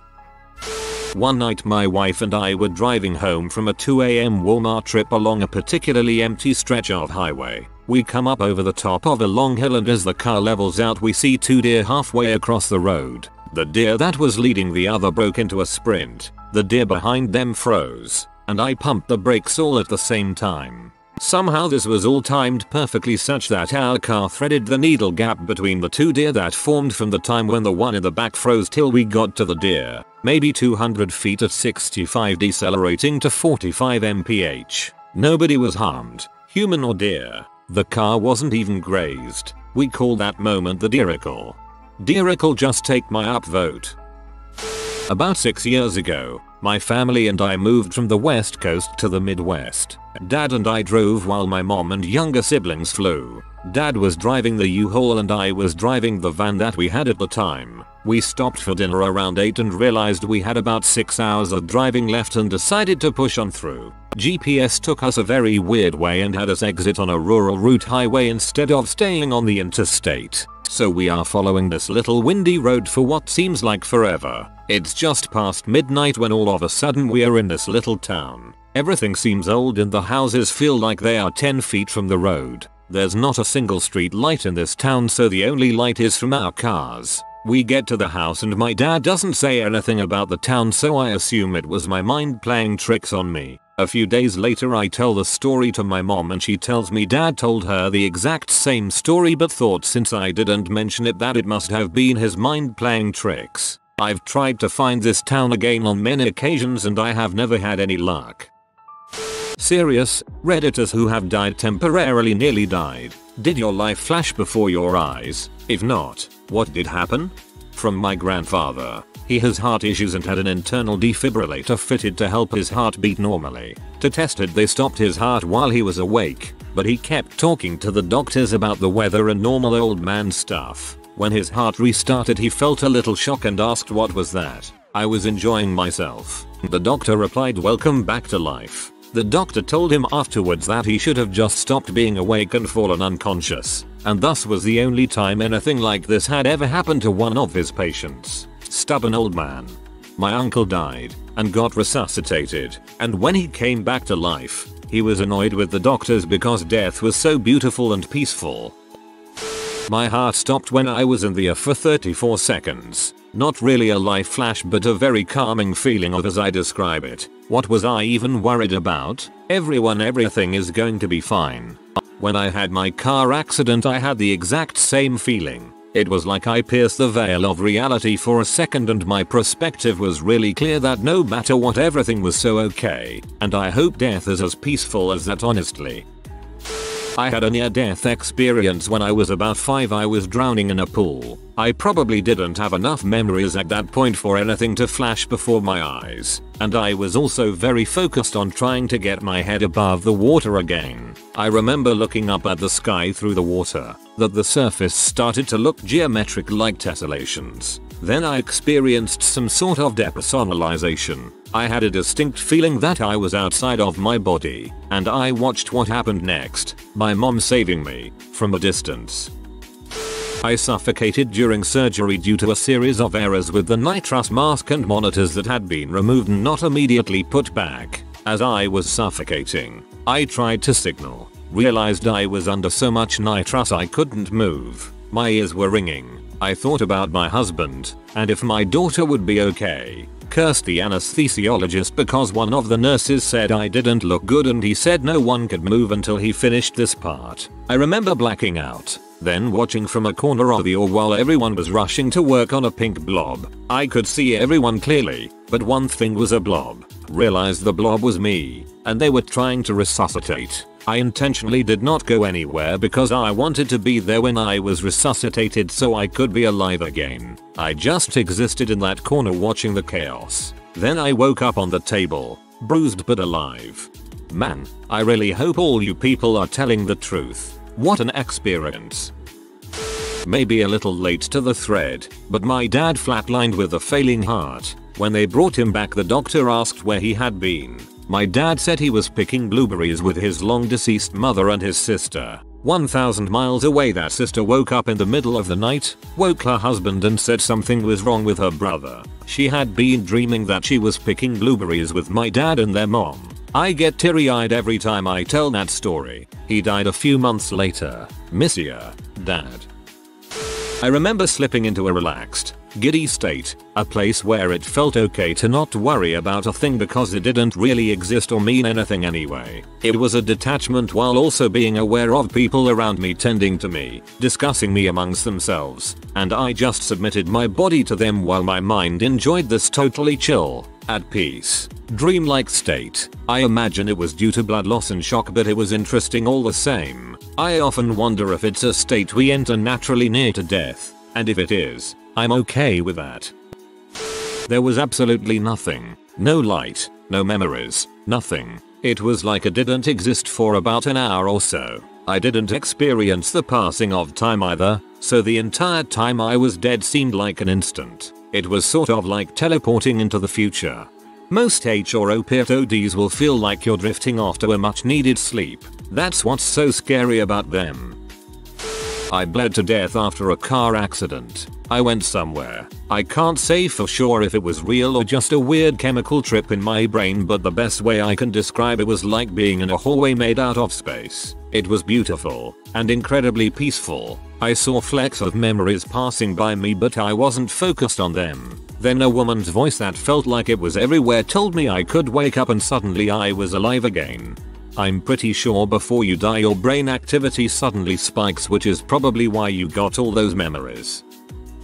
I nearly drowned in a swimming pool when I was 9 years old, at a hotel, when my family were on a holiday. I remembered it like it was yesterday. At that moment, my legs and arms locked up, my lungs felt like stone, and then I slipped out of consciousness for I'm not sure how long. I woke up to the lifeguard pumping my chest. During the time I was unconscious, I was floating, probably because I was in water, in space filled with stars. I tried to swim over to one of the stars and found out they were fragments of my memories, voices, noises, smell, faces, places, all jumbled together. But a big part of those fragments were my mom, my dad, and my 2 younger brothers and a cousin who was also my best friend. It wasn't like a memory or anything. To put it into words, it was more like a soup of everything I've ever seen, heard, tasted, smell, and feel all there. Then I woke up. I've never seen that vision again, but I still remember it clear as day.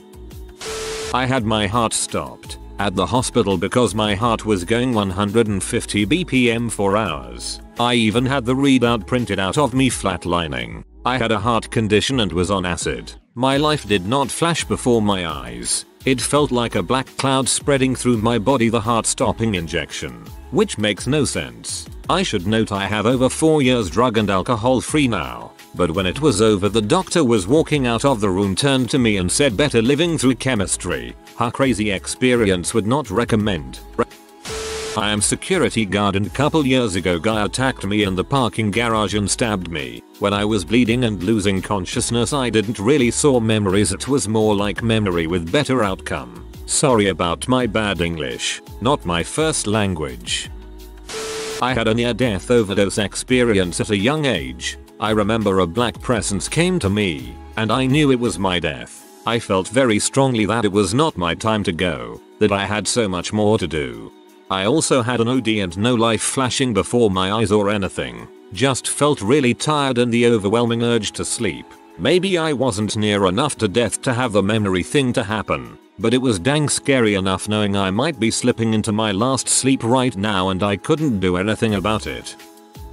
Sorry on mobile etc. My body was completely infected with sepsis. The emergency room staff had placed me in a tub of ice to try and help fight the fever. I had 2 IVs pumping. I don't know what all into me. Next thing I knew, everything was dark. I could feel other people around me. I felt so happy and light. I was free. There was no fear. Somewhere I could hear my best friend yelling at me, "BCH don't die. I am not raising your children." My mind snapped too. Immediately I knew I had to go back. There was no way I was going to let her near my children. Woke up right afterwards and was amazed at how heavy my limbs felt. I have no fear of dying now. I have raised my kids, and she is no longer my best friend.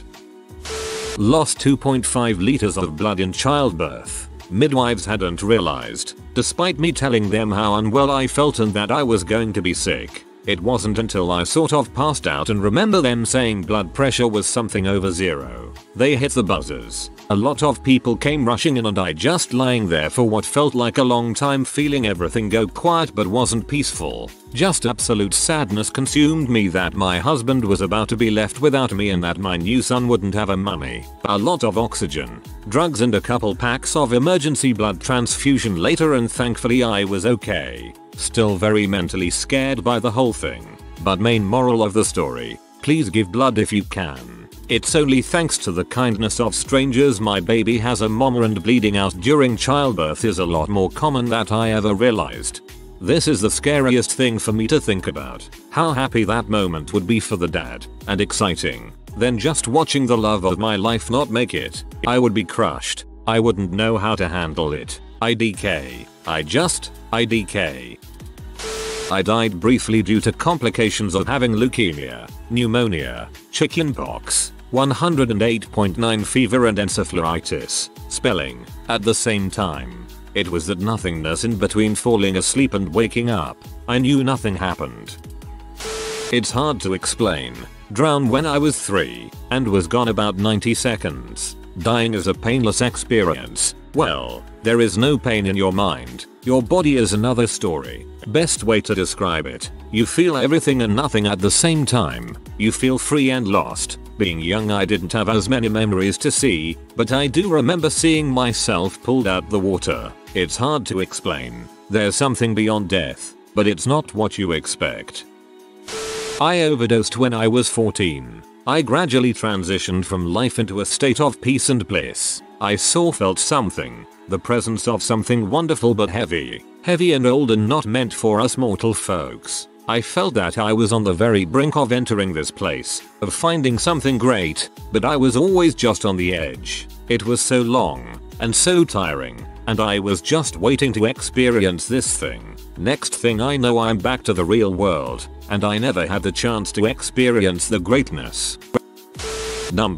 I floated out of my body and looked down on the room, saw the medical staff trying to revive me and just felt awesome. In a very detached way, I thought well, my family is gonna be pee. But physically I just felt like I was floating and very, very content. I remember being excited to see what was next. Then I was revived. I no longer feared death. It was a great experience. I just want to know where my people were. I thought they were supposed to come welcome my butt, or something. This comment made me think of dead like me. I have been clinical dead twice. Both times during tests in a hospital. No light, no life flashing before my eyes or out of body experience. Felt just any other time I lost consciousness, with the sole exception that the disorientation and confusion was much bigger after waking up again. Despite only a few minutes having passed, and being in the same place, if they told me I had been out for weeks, months or even years, I would have believed them in those first few minutes. Also I really wanted to go pee and kept trying to get up to go to the bathroom, and had to be stopped several times by the doctors and nurses. I overdosed, I stopped breathing and had no pulse. There is blackness, there's no thought, there's no feelings, there's no past, No future, just drifting in this blackness. There was no bright light. There was no flashing of my life. Do you remember what it was like before you were born? That's what I feel like it was. It was timeless. I had no knowledge that I had died, but I had no knowledge of a me I have. I do not find death to be scary now. I know that it is a peaceful, timeless place. Or it could have been all the drugs I was on. I'm sober now BTW. The thing that hurt was waking up. When I was maybe 6 or so, my friend and I thought it'd be a good idea to play in her pool without her mom there. I didn't know how to swim and found myself slipping into the deep end. For a while I was panicking and struggling against the water. I held my breath as long as I could and eventually started to breathe in the water, which made me panic more, until eventually I stopped resisting. Eventually this great sense of calm came over me. I remember crapping my pants and not caring. The last thing I remember was looking up and seeing the light dance and refract beautifully against the water with so many colors. Then it just went black. Apparently my friend who could swim got her mom, who did CPR on me long enough for an ambulance to come. My lungs were full enough of water that I was medically drowned. My mom was at the hospital and they were scared that even if I woke up I would have brain damage. But I woke up fine. I told my mom that God has big hands and that I saw Jerry Garcia. I'm not religious at all and wasn't brought up in that sort of background, but I have definitely believed in a higher power since that day. I've kept a picture of Jerry Garcia in my room since high school to watch over me. I feel like the best answer I can give for this is kind of, at age 15. My mother almost murdered me BC. She was super drunk and while I expected her to just routinely beat me, she had been getting drunk and abusing me my entire life. I was in for a rude awakening. I just saw the end. That, maybe that grey-haired guy on America's Most Wanted, didn't know John Walsh's name at the time, was going to talk about the murder of me, this 15-year-old girl by her alcoholic mother, and that I'd have a funeral and so few people would attend. Though, what vividly did flash before my eyes was all of the abuse, and it came down to the cold metal at my throat. I was ready to die. I didn't, but sometimes I wish my mother had done me in. I'm in my 20s now and I've realized both my parents are pieces of crap and narcissists, and I'm probably better off without them, despite the big butt package of PTSD and trauma I now carry with me. Number. Same as a few other comments, it felt like I was falling asleep. I didn't feel much, but I remember it was really dark and I heard echoes of the voices of the people around me. Scary stuff. Not sure if it was a near-death experience, but it did feel like I was dying. I drowned and was brought back with CPR. All I remember from it was that it was a quiet experience and dark. Everything just faded to black. I put brought back in quotes because you don't perform CPR on the truly dead. It can preserve life, but it cannot restore it. I had no pulse, but the CPR was begun before my system completely lost oxygenation.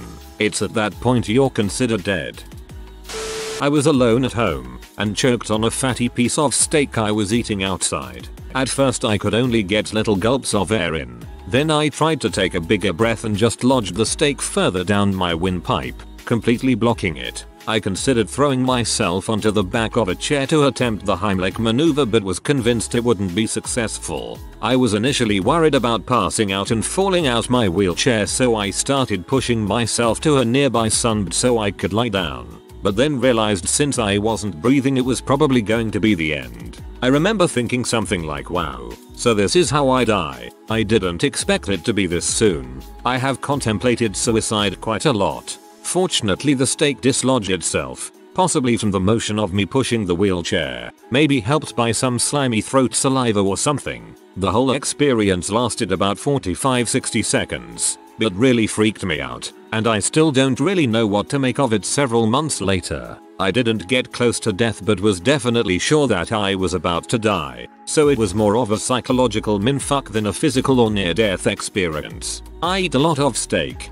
but now take smaller mouthfuls, chew more, and avoid big fatty pieces. My dog is grateful, I'm sure, and my feelings about suicide are a bit different. I think I'm more scared of death than before, even though I remained quite calm during my experience. I think the most scary thing is that it can really happen at any time, even when you're just relaxing at home, enjoying a steak and the view.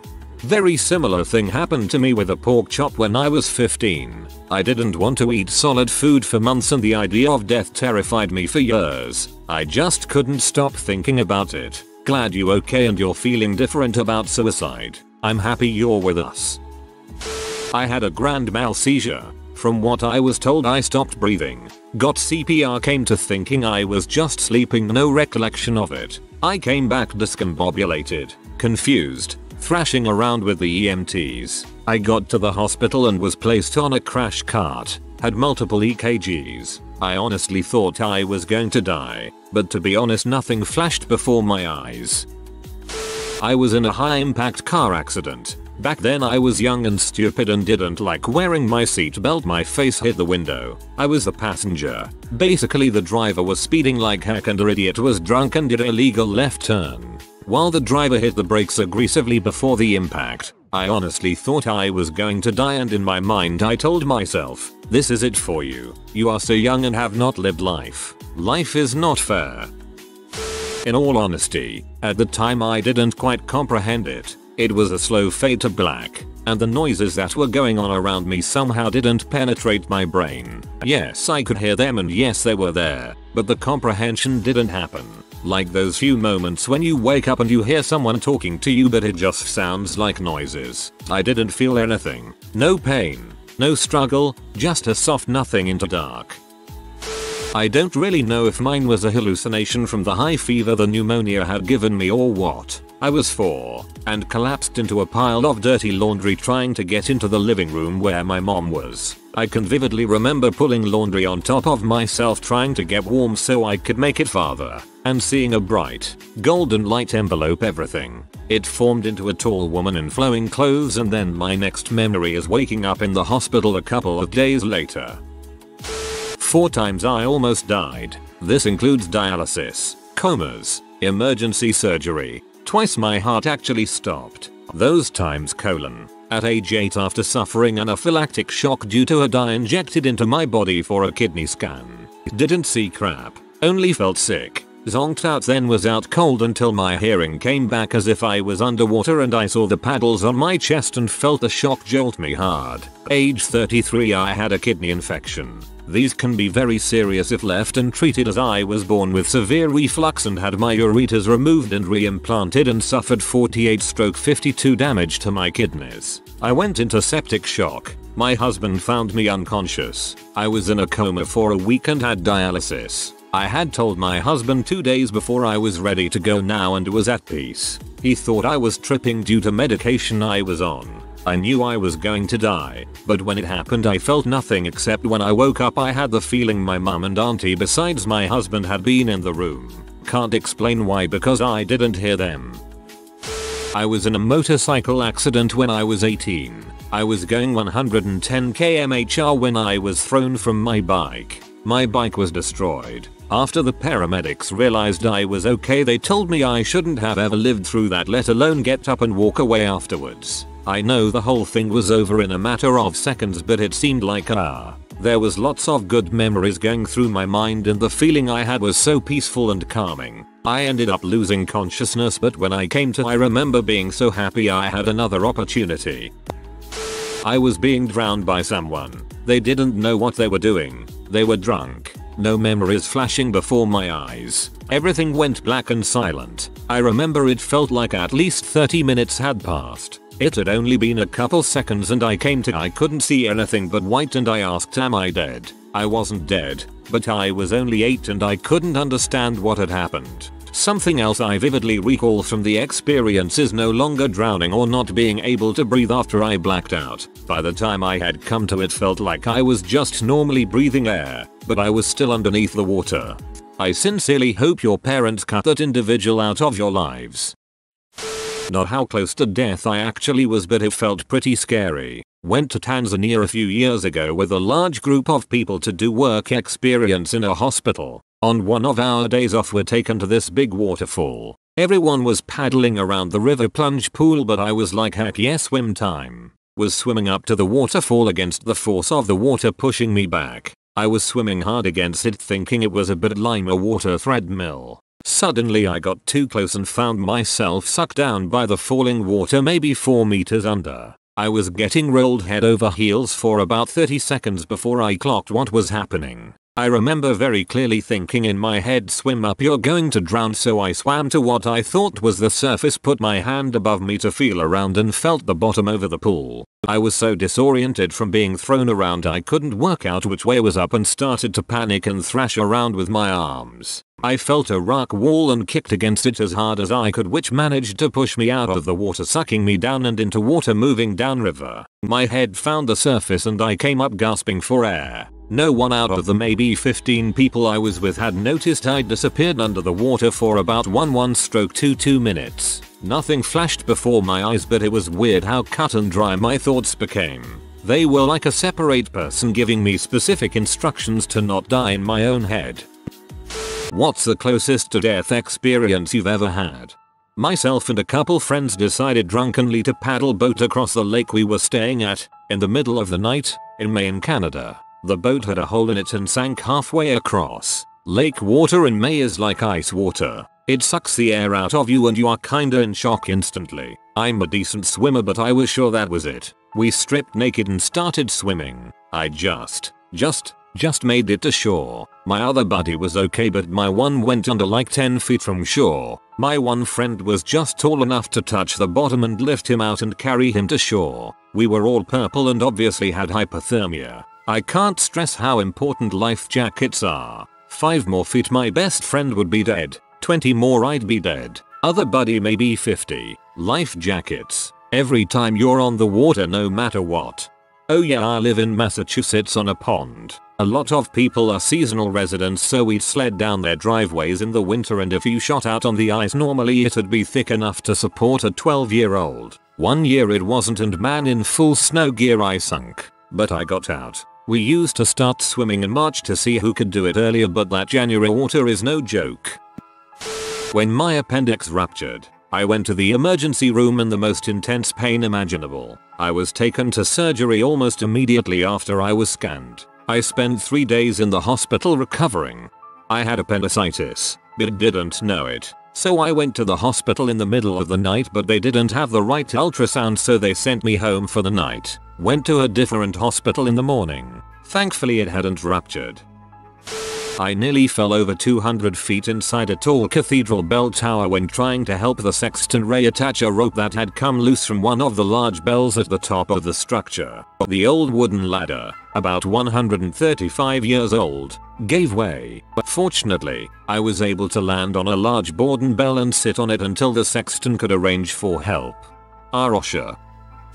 When I was 5, my granddad gave me a hard candy, and it slid down the back of my throat. I freaked the frick out and reached my hand down my throat, grabbed the fricking thing, and threw it on the ground. My family got angry at me because they didn't realize I had been choking.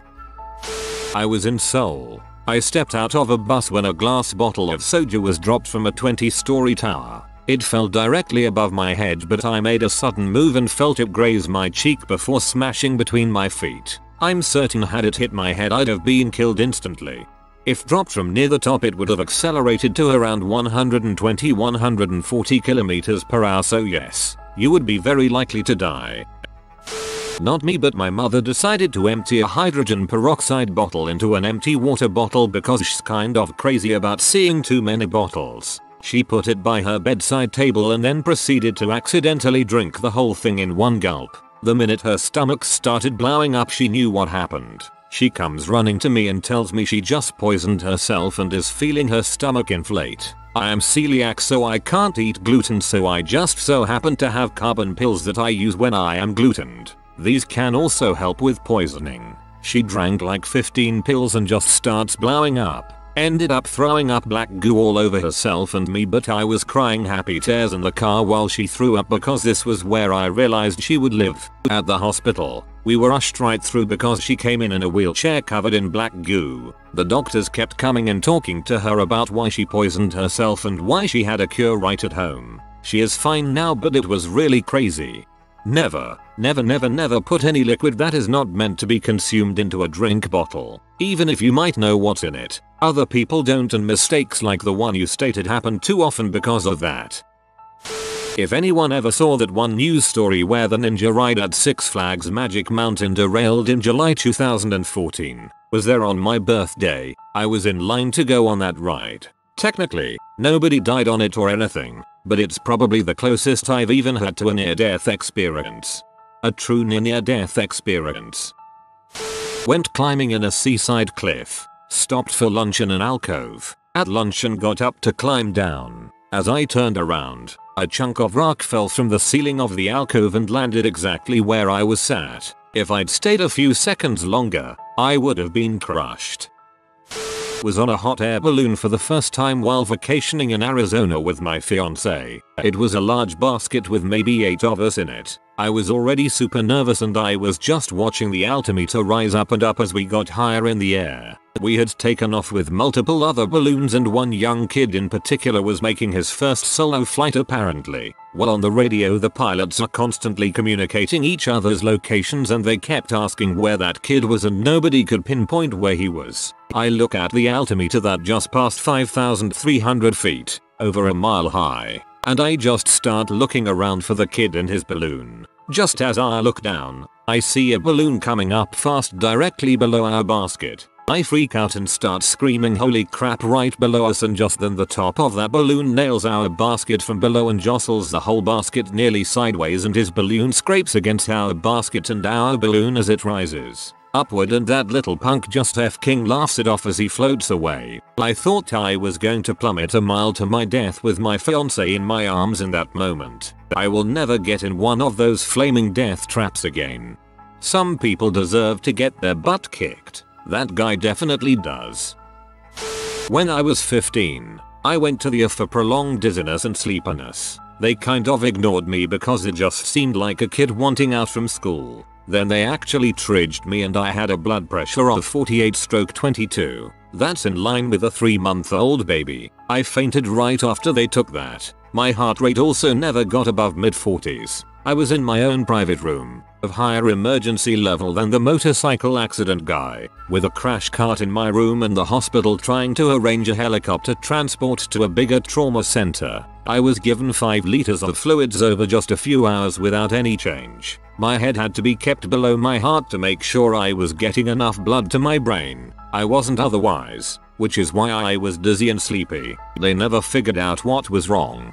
They found I have a prolonged QT interval, but it comes and goes, which is apparently even more abnormal. I know when it happens because my chest hurts and I get dizzy. If I don't lay down I will faint. It can take anywhere from a few seconds to several minutes to pass, but it always does. I was prescribed more salt and water, and that was that. I didn't even realize how close I was to death until like a year later when another doctor straight out told me there is no clear reason why I didn't die that day. I've got the same symptoms except my mom didn't take me to the doctor, she just told me to let down. Woke up 5 hours later. During my birth, my umbilical cord almost strangled me to death twice. Ironic that the thing that was keeping me alive was trying to kill me. The same. I didn't start to cry so the doctors had to slap my butt repeatedly until I took the first breath. Was working at a scout camp when I was 14 or 15 or something. Worked at shooting sports as an assistant to the older dude 60. We'll call him Greg, who was teaching the course. There was a guy who was probably 24, call him Jack, working the shotguns while me and Greg would do rifles. Well, Jack freaking hated me. I never did anything, but I am a very hateable person in his eyes, I suppose. Greg had his concealed carry gun stolen from his truck. They were investigating what to do when Jack told me that he was going to kill me. I was scared shitless and of course I called my dad, who called the camp leader. They found the stolen gun in Jack's trunk. God, I have no idea what would have happened if I hadn't said something. I was on holiday 5 years ago. We rented a speedboat and went swimming in the lake. I stupidly decided not to wear a life jacket and I'm not a strong swimmer. Went to swim back to the boat and the water had swept it quite a bit away. Became too exhausted to keep myself above the water. I started having a panic attack and was sure I was going to die. I just went limp and under. My boyfriend's sister's boyfriend had to swim to me and hold me up until my boyfriend got back to the boat to throw a ring out for me. Sometimes I choke on my spit. It's not close to death, but if I am dumb enough to do that, Every meal is an extreme experience. I knew a 29-year-old girl. She worked in the laundromat that choked to death on a marshmallow. I will never eat marshmallows again. One time my mum told me to get the chicken out the freezer and kept reminding me, and I was like, yes I will. Anyway, she pulled up 5 hours later and the chicken was still in the freezer. The old do the thing before I get home and meaning to do it, but also having Netflix, Reddit, and video games. I actually died. When I was 21 I had way too much to drink one night at the bar I was working at. Stayed there drinking after hours with co-workers who were all in their mid-late 30s and could drink a heck of a lot more than I could. Around 4 in the morning everyone was ready to call it a night, but I refused to leave the bar and became belligerent. Was blacked out, this is what I was told. Finally they called me a cab and had to physically put me in the cab. Not really sure what happened in the cab ride, but basically I ended up getting thrown out of the cab while it was moving. Less than 10 mph. And I'm assuming I hit my head when I fell out of the cab and passed out in the road. While I was unconscious I vomited and choked on my vomit and stopped breathing. By some miraculous stroke of luck, moments after that happened, somebody who lived on that street decided to walk their dog at 5 in the morning and found me and called an ambulance. I woke up at noon the next day drunk as heck in a hospital bed on a ventilator. Some guy at the hospital, can't remember if he was a doctor or an assistant or what, read me the report from the first responders that said when they got to me I was unresponsive and had to be revived. Whoa, my friend also died after being buried upside down in sand. Took them 5 minutes to get him out and a few more to revive him. His lungs were full of sand and his hip was stuffed up from trying to be pulled out by it. Work on an ambulance. Had a call at like 2 AM for an elderly woman with low blood sugar. We get out there and are in the process of treating her when a black SUV pulls up. Tatted up Indian guy gets out and power walks up to us and asks what's going on. He then looks at me and says I look a lot like a cop and asks if we're cops. Guess the ambulance wasn't obvious enough. Well, some nervous laughter and a no, definitely not cops. His attitude seems to change and we leave a little bit later. Well, turns out he was in the IBH, Indian Brotherhood, and the next weekend he ended up getting in a shootout with cops while using an AR and wearing a bulletproof vest, and he was looking to kill some cops. Guess I'm glad he asked us first. Indian as in Native American or as in guy from India. When I stuck a knife in a toaster in an attempt to get toast out of it, the power to the house got cut when the switch tripped because of it and I thought I was going to get electrocuted. One of my only cooking tricks is to hold the knife over the toaster so it warms up the blade and makes it easier to go through the butter when it's ready. I never share this tip though because I don't want someone to drop the knife into the toaster and blame me for the dumb idea. Had severe brain swelling for no known reason. Had a coma induced to take some of the strain away when I was about 7. Apparently they didn't think I was going to wake up. I don't remember much of my life before that. Ouch, that's rough. My friend had brain surgery for a blood clot when she was 11 and doesn't have any childhood memories either. One day I was walking down the sidewalk to go grab a bite. A bit down the way all I hear is this squealing noise and a car swerves off the road and almost hits me. Didn't get super close, but close enough to be within 4 feet in front of me. The car crashed into a mailbox and then a light pole. I literally could not for 5 seconds out of fear, but it felt like an eternity. I hurried up and called the emergency services and ran over to see if they were fine. The driver was fine and she said that she didn't want to hit a pothole and mess up her newly purchased car. After the emergency service people came and asked questions, I went back to the store. Kinda was out of it, but I still walked to the store super cautiously now. While coming home I dropped my drink I bought. Interesting day for sure.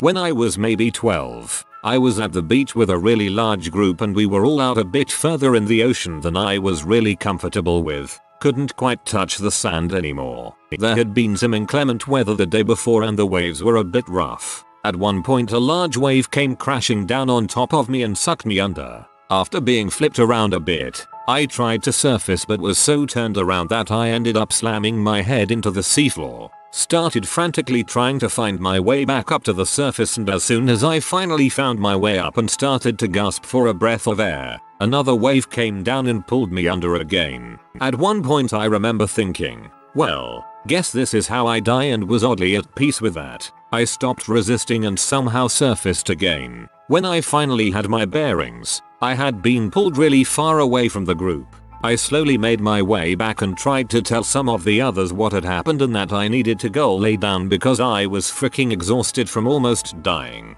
Sad part was that nobody had noticed the ordeal or seemed to believe me. I ended up walking a mile back to the hotel by myself because nobody else cared to leave.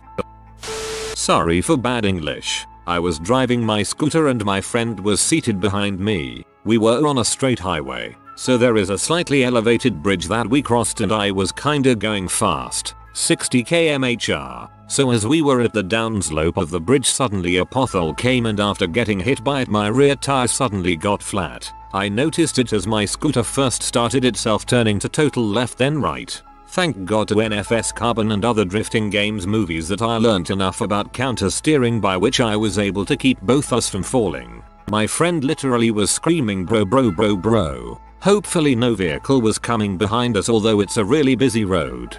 Imagine the other cars on that highway. Some scooter hits a pothole, starts freaking drifting. I shot an arrow at a target that was in front of a concrete wall. I missed and the arrow came back and hit me in the forehead, horizontally. Good God. My family once went on a trip to Britain, specifically Scotland mostly, and we were to stay in a place called Applecross. We thought it was a little weird that they were the only place that we stayed at that requested payment before we even got there. That should have been our first red flag. I'll spare you most of the details about getting to the road to Applecross, but we thought that the worst of it was over. The GPS said that there was only 10 kilometers to go, but it was going to take around 45 minutes. That should have been the second. We get to the Applecross Pass, and it's a one-way road with little spots on the side of the road for drivers to pull over when another car comes by. The road was suddenly at a 20% incline. We were covered in heavy fog, with only about 10 feet of visibility. There were 90-degree switchbacks that we had to maneuver around. There were barely any guardrails for a several thousand feet drop. We had to do this in a 9-seater van. Then we had to do it again to get out. Applecross was a nice place though. In 2nd grade I was on my way home on the school bus when a gas tanker truck ran a red light. The bus driver narrowly avoided it without impacting anyone. At the end nothing happened, but without the good reflexes of the driver we might have crashed with an tanker and probably exploded. Got a combination of flu and something else. Still don't know 100% what. That made me vomit SP much. I went to the emergency room. My sodium was dangerously low, near the stroke range, and for a while it wouldn't go up. Ended up in the hospital for a week, and had a point where an artery IV was caught and pulled out in my sleep. If I wasn't under constant watch, would have lasted about 15 minutes. Safe to say the Grim Reaper was just a couple blocks away.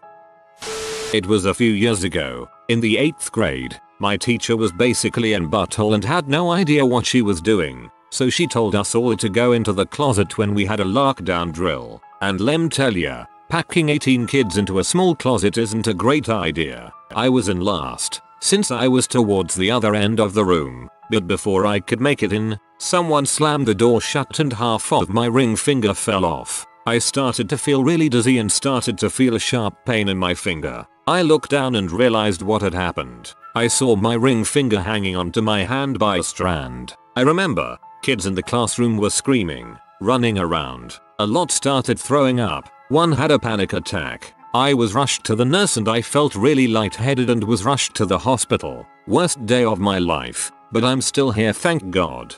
Cause of death: lost his pinky finger to a door.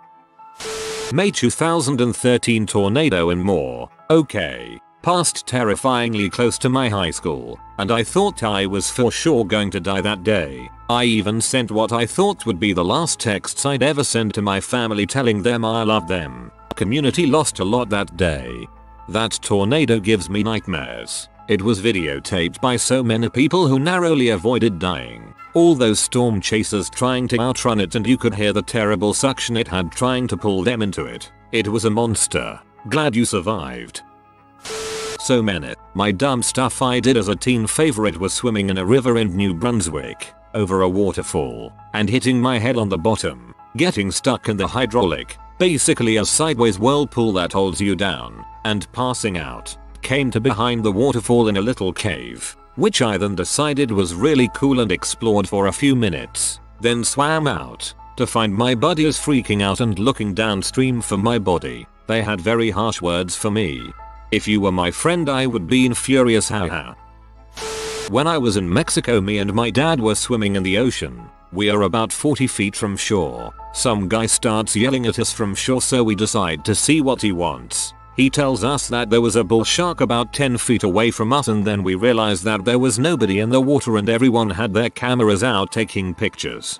Gotta love humans. Basically waiting for the shark to go after you too so they can take pictures. I was swimming at a lake and used a pool noodle, only one noodle, to get to the other side. Wasn't the best idea. About halfway I lost balance and started freaking out. Didn't know how to swim at the time. Eventually, I got my balance back and swam back where I came from. Now I'm afraid of lakes. My physically abusive mother had been escalating her abuse after she discovered I was in a relationship with an older man. I was 15. I skipped school to see him and she found out. She had me pinned to the wall by my throat and said, "I'll kill you," calm as could be. She told my siblings to watch me. She had to take my older sister to work. I went to the bathroom and called a classmate. I told her to wait a couple hours then call the cops. I had tried to report my mother before. Broken ribs, cigarette burns, but she was a good liar. I needed proof. I was going to fight back. That would infuriate her. She came home and I don't remember what happened after that. My next memory is being pressed onto her bed. She's laying on me, crushing me. My mom is huge. She was choking me saying, "What's wrong with you?" over and over. She only stopped because her best friend came in the front door. I passed out. When I woke up my teacher was calling me over and over. There was a cop outside for me. I jumped my back fence after sneaking out. I never stepped foot in that house again and left the state a week later. Hope you're okay now. I was 6 and was pretending that this refrigerator in the basement was a rocket. This was in the early 70s, and it was an unused old style fridge that had a latch on the door. I locked myself in it, and over time, felt it getting warmer and more humid. A friend of my older brother, about 17 years old, found me about 10-15 minutes later. Later in life, I knew them to be big stoners at the time. I wonder now if he didn't have the munchies, would I be alive right now? I can only imagine being stoned like heck, opening a fridge and finding my buddy's little brother inside. I took 60 pills, 40 Benadryl, 20 or SMTH else that I forgot what it was called, in 8th grade, passed out, started having seizures. My mom took me to the hospital where the doctor thought I was gonna die. BC my vitals were everywhere, so he told my mom that I'm probably not gonna make it and she called in a priest to give me my last rites. LOL, I survived obviously, but I lost 7 lbs in the span of a day, couldn't walk for days, and to this day I have constant nausea and puke very often. Hit a cattle grate on a longboard going at least 35 miles per hour. Was unfathomably lucky to walk away with only a hyperextended elbow and a concussion scar above my eyebrow, and that my sunglass lenses didn't shatter on impact and get in my eyes. Wear a freaking helmet. The driver of one of those biggest 18-wheelers had earbuds in and started to merge lanes while we were next to him. If my window was rolled down I could have touched the side of his car with my nose. Sorry for format, I'm on mobile and don't use Reddit much. Context: I use my grandparents' house to get dropped off and picked up from school since I like the district they're in. A couple of years ago the government turned the 2-lane road into a 4-lane with a large divider which made it a mini highway but with houses. When I was younger I was getting off the bus after my last day of primary school when a small flatbed truck, the ones that carry a car after a crash, decided to continue driving on the same lane of the stopped bus while also speeding. He swerved at the last second and his back tire hit the concrete sidewalk, which somehow sent a large chunk flying past my head into my dad's Toyota Celica. He then drove off full speed, but some guy in his car had a dashcam and caught it all and stopped by later that day to give us the evidence of the guy speeding as well as his plate number so we could report him and charge for damages. Around 8 years old at Valley Fair with my family, was a really skinny kid, stick figure, chicken legs, you get it. That will matter later on. I was just barely tall enough to ride the Wild Thing. Back then the Wild Thing's seatbelt was a lap rope belt similar to one in a car, and a metal lap bar. My mom and I got into a car together, and I noticed my legs weren't long enough to reach the bottom of the car to brace myself on the drops. When we started going down the very first massive drop, I started to slouch as I wasn't tall enough. And I found out pretty quick that my skinny butt legs weren't strong enough to hold my weight either, so I started to slide down under the seat belt. I was telling my mom the entire time, I'm going to fall out, I'm sliding out, I'm going to fall out. She thought I was joking. She wasn't paying attention, which I don't blame her for, it's a scary ride lol. And she was laughing at me until she looked over and saw that my chin was the only thing holding myself in the car at this point. She pulled me up back in my seat and held on to me for the rest of the ride. It's pretty crazy. It seems like that happened in slow motion as I replay it in my head, but it was really only about 10-15 seconds. My mom hasn't been on a ride since, and I, 24F, haven't been on the Wild Thing since. I have a couple other stories, but this one still freaks me up lol. Serious, what experience made your blood run cold? Mundane? Paranormal, or just plain terrifying? What happened? When I was a teenager, my friends and I were hacky-sacking on my one friend's street around 4 in the morning, tripping face, which probably made the experience worse. All the lights were off in the houses and it was super quiet. Out of nowhere we heard this blood-curdling scream and the light flipped on in a room of one of the houses. I could only describe that scream as someone finding their baby had died. Incidentally, I noticed balloons on their mailbox the following day, like you might put there if you just had a baby. We called 911. The dispatcher told us the people in the home were calling 911 as well and that they were on their way. My friend didn't know those neighbors, so we never found out what happened. It was absolutely horrifying and it still gives me chills to think about it. ETA, I don't think the lady was going into labor. It sounded like straight up terror scream. I was taking a walk in the middle of the day once when I was a kid. It was really quiet and I was almost back home when from a neighbor's house I heard a scream like that. It went on what seemed an inhumanly long time before it cut off, started again, then just sobbing. People ran out of their houses to see what was going on and multiple people called the cops. The woman's baby had died of SIDS.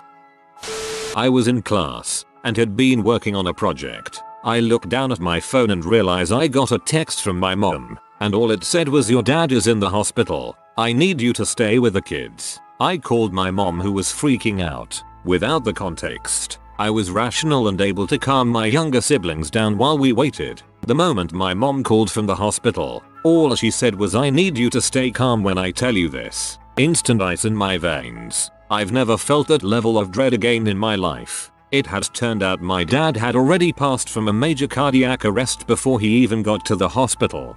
I know this feeling. When I was 15 I actually witnessed my dad's heart attack, and as he was dying I screamed "I love you" while the paramedics were rushing to him. After I ran to the basement because I couldn't bear to see him choking, grasping for air. Worst feeling. Mundane but common. That feeling of realizing you've lost something important, especially when traveling. For example, anyone who's ever been approaching a gate in an airport, has reached into their bag, and failed to locate any tickets knows what I'm talking about. On a trip to Italy a few years ago, I misplaced €600 in the wrong pocket on my bag. I was freaking out as it took me 3 hours to find it. Mundane. I went to my child's kindergarten to pick her up. My husband was out of town. There were about 5 children there left. Mine was nowhere to be seen. Child has already been picked up. I've been with this group for an hour and she had already been picked up an hour ago while she was with the other teacher. We have no family in this city. My blood ran cold and had to sit down. The teacher then realized that there was something amiss and went white. Then I started to scream my child's name through the building. It turns out she had wet herself while in the toilet and was ashamed to go out, so she had stayed for over an hour in the cubicle, and the teacher of the next shift had just assumed she had been picked up. Oh, thank God. My kids are 28, 25, and 18, and this type of story still gives me the sweats. Realizing that my mom is starting to go downhill fast. She has terminal cancer and the last couple of months she started to sleep more and do less. I realized this 2 days ago. I haven't quite come to terms or processed it completely yet. Turning a corner of a hiking trail the same time a black bear is turning the corner. I think we both had the same reaction. Probably too late, but here goes. My grandma had a massive stroke and was in the hospital on life support. She hadn't regained consciousness since she had been found slumped in her armchair earlier that week. My mom and I were at my aunt's house when my mom got a phone call. It was my grandma. She said she was okay and she loved us and she wanted my mom to come to the hospital to be with her. My mom left. I was too young to go into the ICU. She called a while later to tell me that my grandma had died without ever regaining consciousness. It was not physically possible for her to have made a phone call, but the caller had matched the hospital phone number. It still gives me chills thinking about it, because I can't think of any explanation. I worked as a nurse's assistant when I was 17. I took about a month off for winter break and when I came back, there was a new resident who had been there about since I left. He was bedbound and only occasionally was gotten up into his wheelchair. While doing rounds one night, I went into his room and he begged me to take his socks off. They haven't taken them off for 4 weeks, he cried. Well, he had some slight dementia and I knew he was probably exaggerating. But the guy wants his socks off. I'll do it, you know. I took off his socks. The skin of his heels literally came off into the sock. He was sobbing in pain. I went from normal to cold and numb to the most white hot rage I'd ever felt in my life. I stormed out and said some choice words to the charge nurse and the other aides on shift. Fun fact, I later had the same guy as a hospice patient when I quit that job and went to a much better home hospice program. His wife had pulled him out and taken him home. These stories made me so angry. Elder abuse is real and very often ignored, since most people don't much like old people. Thank you so much for all you have done to stick up on their behalf. Coming upon a car that had run off the road. Pouring rain, I stopped to check, along with several rig drivers. I had current first responder training at the time. Driver is conscious, minor injuries. Babbling, probably concussed but otherwise okay. Passenger, not so much. She was belted. That was the sad part. Force of the impact with the tree snapped her neck and crushed her chest. I could tell she was gone, but continued with the first response routine anyways until the EMTs arrived. Made my blood run cold to be that close to death. My dad was in a head-on collision once. Tractor trailer forced the other car into his lane and got away. He and the driver of the other car had seatbelts on, able survived. The passenger of the other car didn't and died when she was thrown from the car. Always wear your seatbelt. I just had the chance to post this the other day. I ended up posting a different, much less scary encounter. But here's this one. Us kids, 13-yo, 10-yo, 8-yo and 1 6-yo boy, were alone for the night at the hotel, waiting for our parents to get home. And our hotel room got a phone call. Must be mom and dad calling to tell us they are on their way from the bar. Number. It was only like 11 PM anyways. Way earlier than their 3 or 4 AM usual. It was a strange man, using a voice manipulator, who told my 13-yo oldest sister, "I'm going to rape you. You should tell your mom that." And minutes later, a 12-inch wrench was thrown at the sliding glass door. Thank God it didn't break the door, just bounced back. Definitely should have called the cops that time. I'm surprised that out of the 2 couples that were on each side of us, who had also stepped outside with us kids, neither of them called the cops. Told our parents when they got home hours later,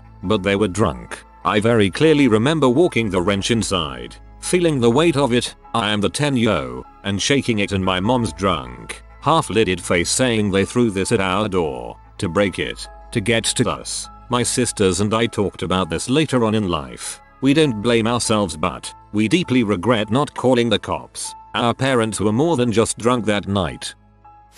My boyfriend actually, having a night out with the boys, drinking at a buddy's house. One friend starts to get too drunk, saying scary things, trying to fight everyone. They are trying to calm him down and get him to sleep it off, but he somehow manages to get outside and into his car to go home, but instead floors it, runs a stop sign, slams into a parked car causing him to spin and slam into another car. My boyfriend said he ran outside right as it happened, and when he saw how fast he went and how hard he hit, he was certain he was dead. He ran down the road absolutely terrified he would find him dead in the seat. Luckily he was okay. His car however was absolutely totaled.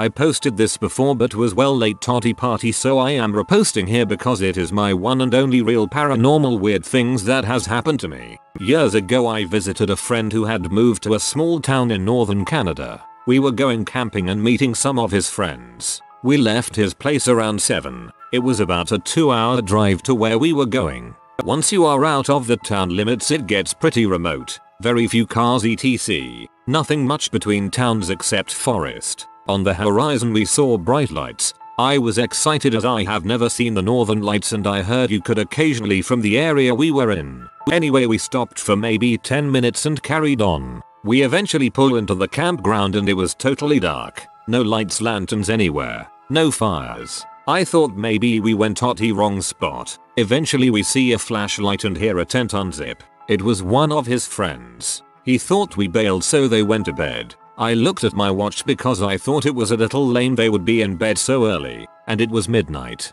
We lost it conservatively 2 hours closer to 3. No idea where the time went. We did not stop for more than 10-15 minutes and I am positive we left at 7. Still freaks me out to this day and we have no explanation.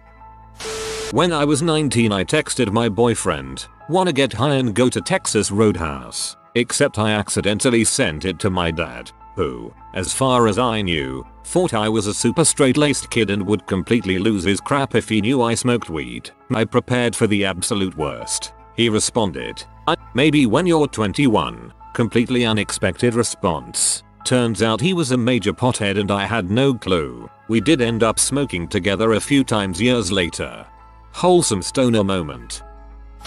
When I crashed my car back in 2010, I was on a dirt road going about 60. Hey frick it, 9 feet tall, bulletproof and invincible, and I hit a pothole. The back end of the car kicked up and sent the car into a sideways drift. In that instant, it hit me that I was in some serious crap. The primal fear of what I'd just gotten myself into kicked, and I experienced time dilation. Everything appeared to be moving at half speed, and I could see there was absolutely nothing I could do to recover the situation. The car violently swerved back the other way, and was headed directly towards a huge white pine tree with a bunch of thick dead branches hanging off it. I cranked the wheel as hard as I could to try and get one more swerve out of the car and avoid becoming shish kebab man. The car entered a small ditch right in front of this tree, and the rear wheels got hitched to a culvert. This pole vaulted the car straight up and away from the tree at a slight angle. Now, this is where time really slowed down. I was upside down, 10 feet in the air, flying into the forest at Mach Jesus. I could see the sun through the branches and little pools of light in the vegetation.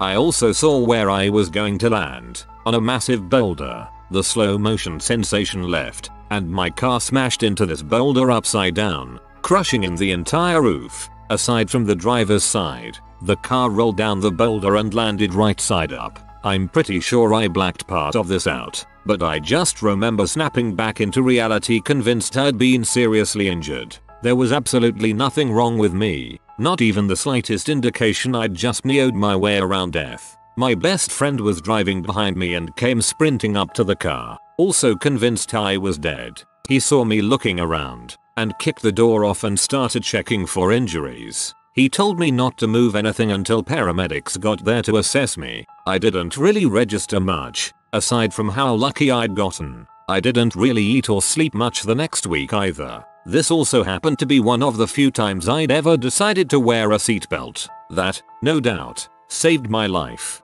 What also got to me was if I'd had any passengers, they would have all died. The only part of the car that didn't resemble crushed aluminum foil was the driver's seat. That's what hit me hardest. My best friend who ran to check on me, that I'd known since preschool, could have easily been sitting beside me, a victim of my stupidity. Now I buckle up and drive like a granny. I might get there late, but at least I'll get there.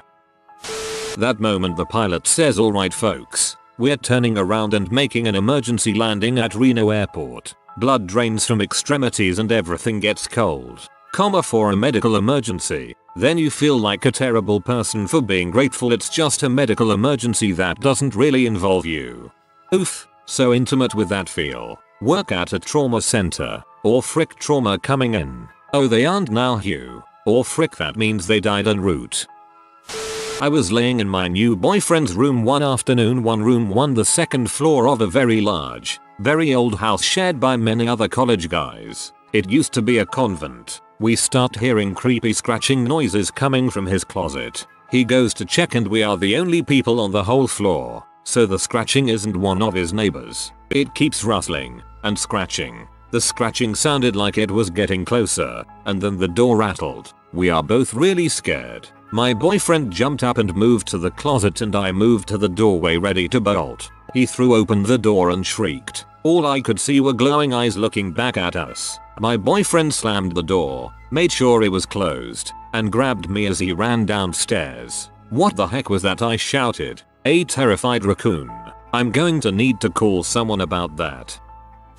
Realizing my friends and I were being stalked through a dark parking lot by some sketchy gangster, and having to book it to the car and nearly run him over when he pulled a gun.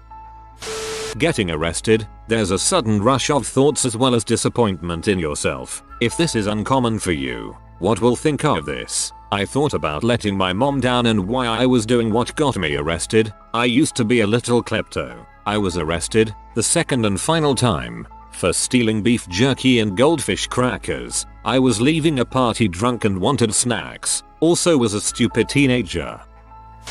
Basically anytime I hear the snapping of a twig outside of my tent, it's obviously a mountain lion who will pounce on my tent at any second. Those goddamn mountain lions.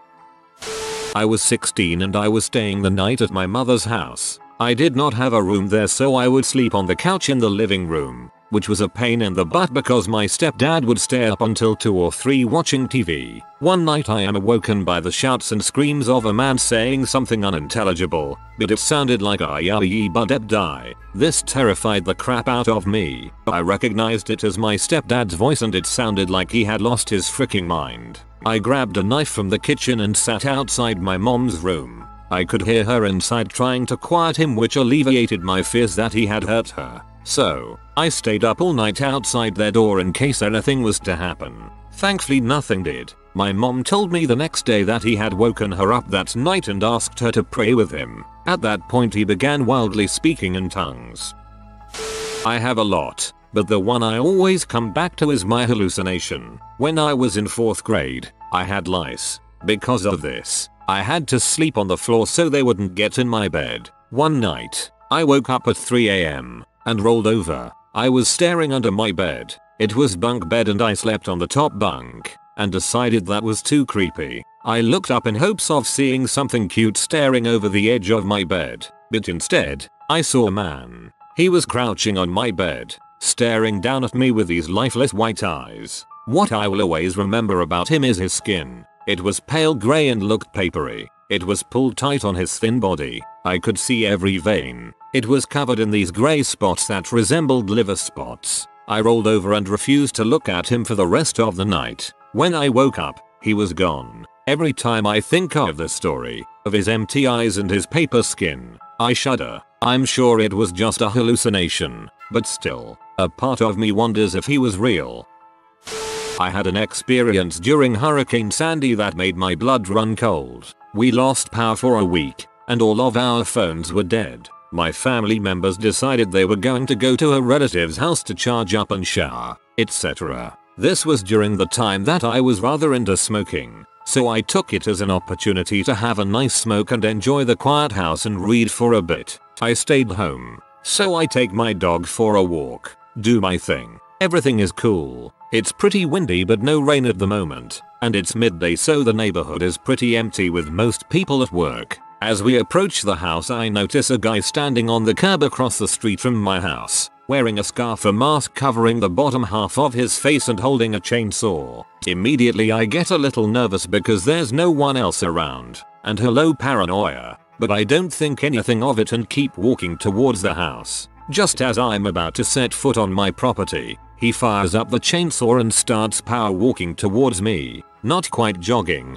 but brisk, and right at me. I freak the frick out and hustle my poor, old, overweight dog into the house with my heart beating out of my chest. I barely make it and he zips past me into the backyard. At this point I'm freaking out because I have no phone, the house phone is dead, and none of my neighbors are home, and my family isn't supposed to come back for a few hours. I stood midway between the back and front doors of the house armed with a kitchen knife for a good half hour, while my guardian angel dog, who clearly sensed my distress, barked at this chainsaw dude. He eventually went away, I have no idea where, since I resorted to hiding at that point. Later was informed by my hysterically laughing family that he had come to get rid of a tree that had fallen in the backyard. Why no one told me, and why he basically lunged at me with an active chainsaw, is a mystery to me. But yeah, definitely thought I was gonna die that day.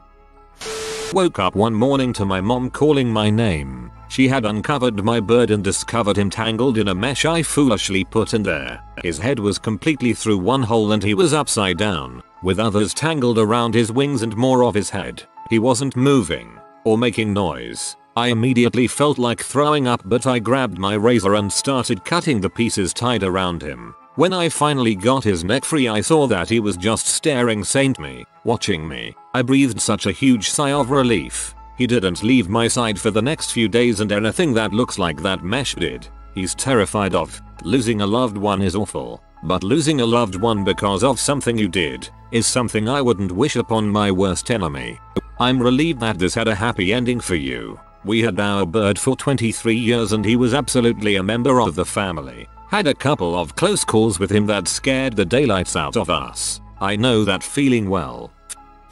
I once had a hallucination of someone walking in my kitchen. I could hear them very clearly but couldn't see them. I had just woken up, and as I grew more alert the sound grew more distant, but I had a minor freak out when I opened the kitchen door and nobody was there. I regularly have the experience of waking up and thinking, for no logical reason, that someone else is in the room with me or in a room nearby. It freaks me out that I can't remember who it is or when they got there until I finally become alert enough to realize there's no one around. So weird every time. I've posted this a couple of times. My dad lived in a rented house around 20 years ago and used to say he would wake up or come home to the picture of me and my sister turned around or face down. I assumed he was playing a trick and didn't take much notice. Flash forward and I am a domestic builder and get chatting to a customer whose daughter has just bought a house on the street my dad rented the house. It turns out to be the very same house. She said it was a nice house, but strange thing kept happening to the pictures being turned around. I used to sell pot illegally to a few friends and one fake friend of a friend. I was having my cereal one morning when I looked out the window and saw a van pull up, out of which came a line of men aiming assault rifles in attack formation. I desperately flushed some pot down the toilet, then got a knee on my neck, and I spent that night in jail. 5 years probation, which was fortunately shortened to 3 years by Georgia's governor, Nathan Deal.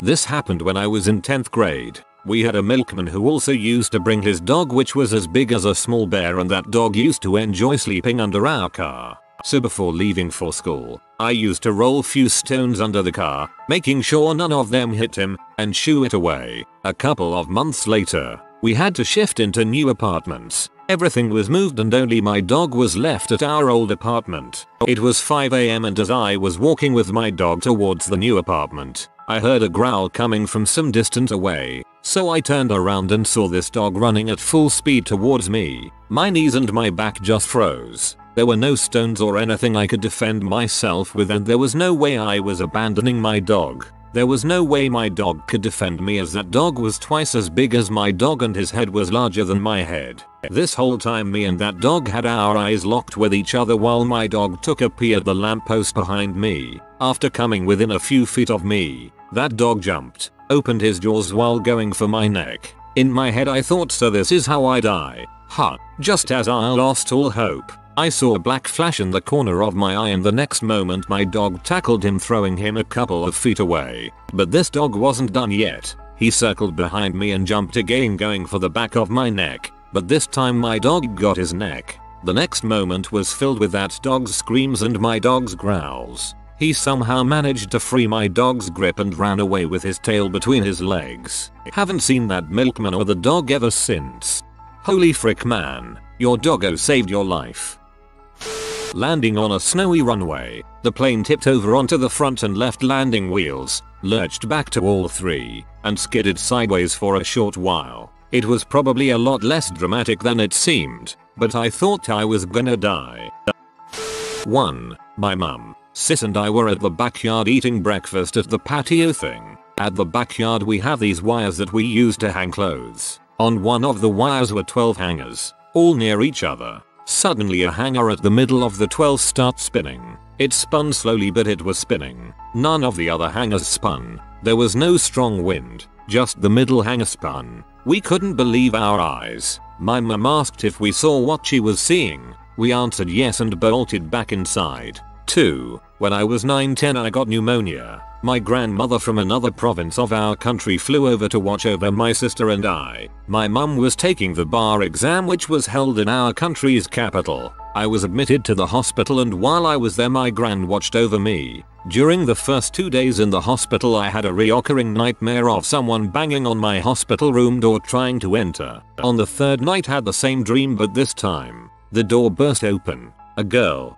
imagine Sadako from The Ring, comes into the room. And I turned to see my grandma, who slept on a couch next to my bed, staring at her too. The Sadako girl leans in close to my gran and I see her whisper to my gran. Then I wake up in a cold sweat. My gran hears my gasp and wakes up too. She asks me what was wrong. I told her nothing, it was just a bad dream. Then she asks me if I saw the girl too. Apparently we had been sharing the same dream for the past 3 nights. In THW morning she has my mum release me from the hospital and bring me home. We later found out a kid in the room next to mine died 2 days after I left.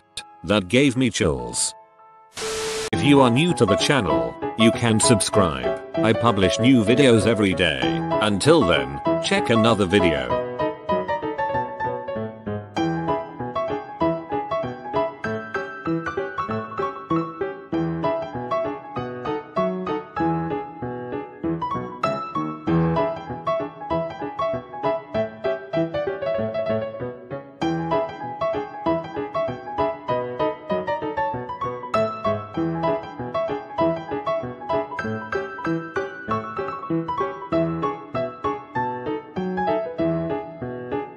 Bye for now.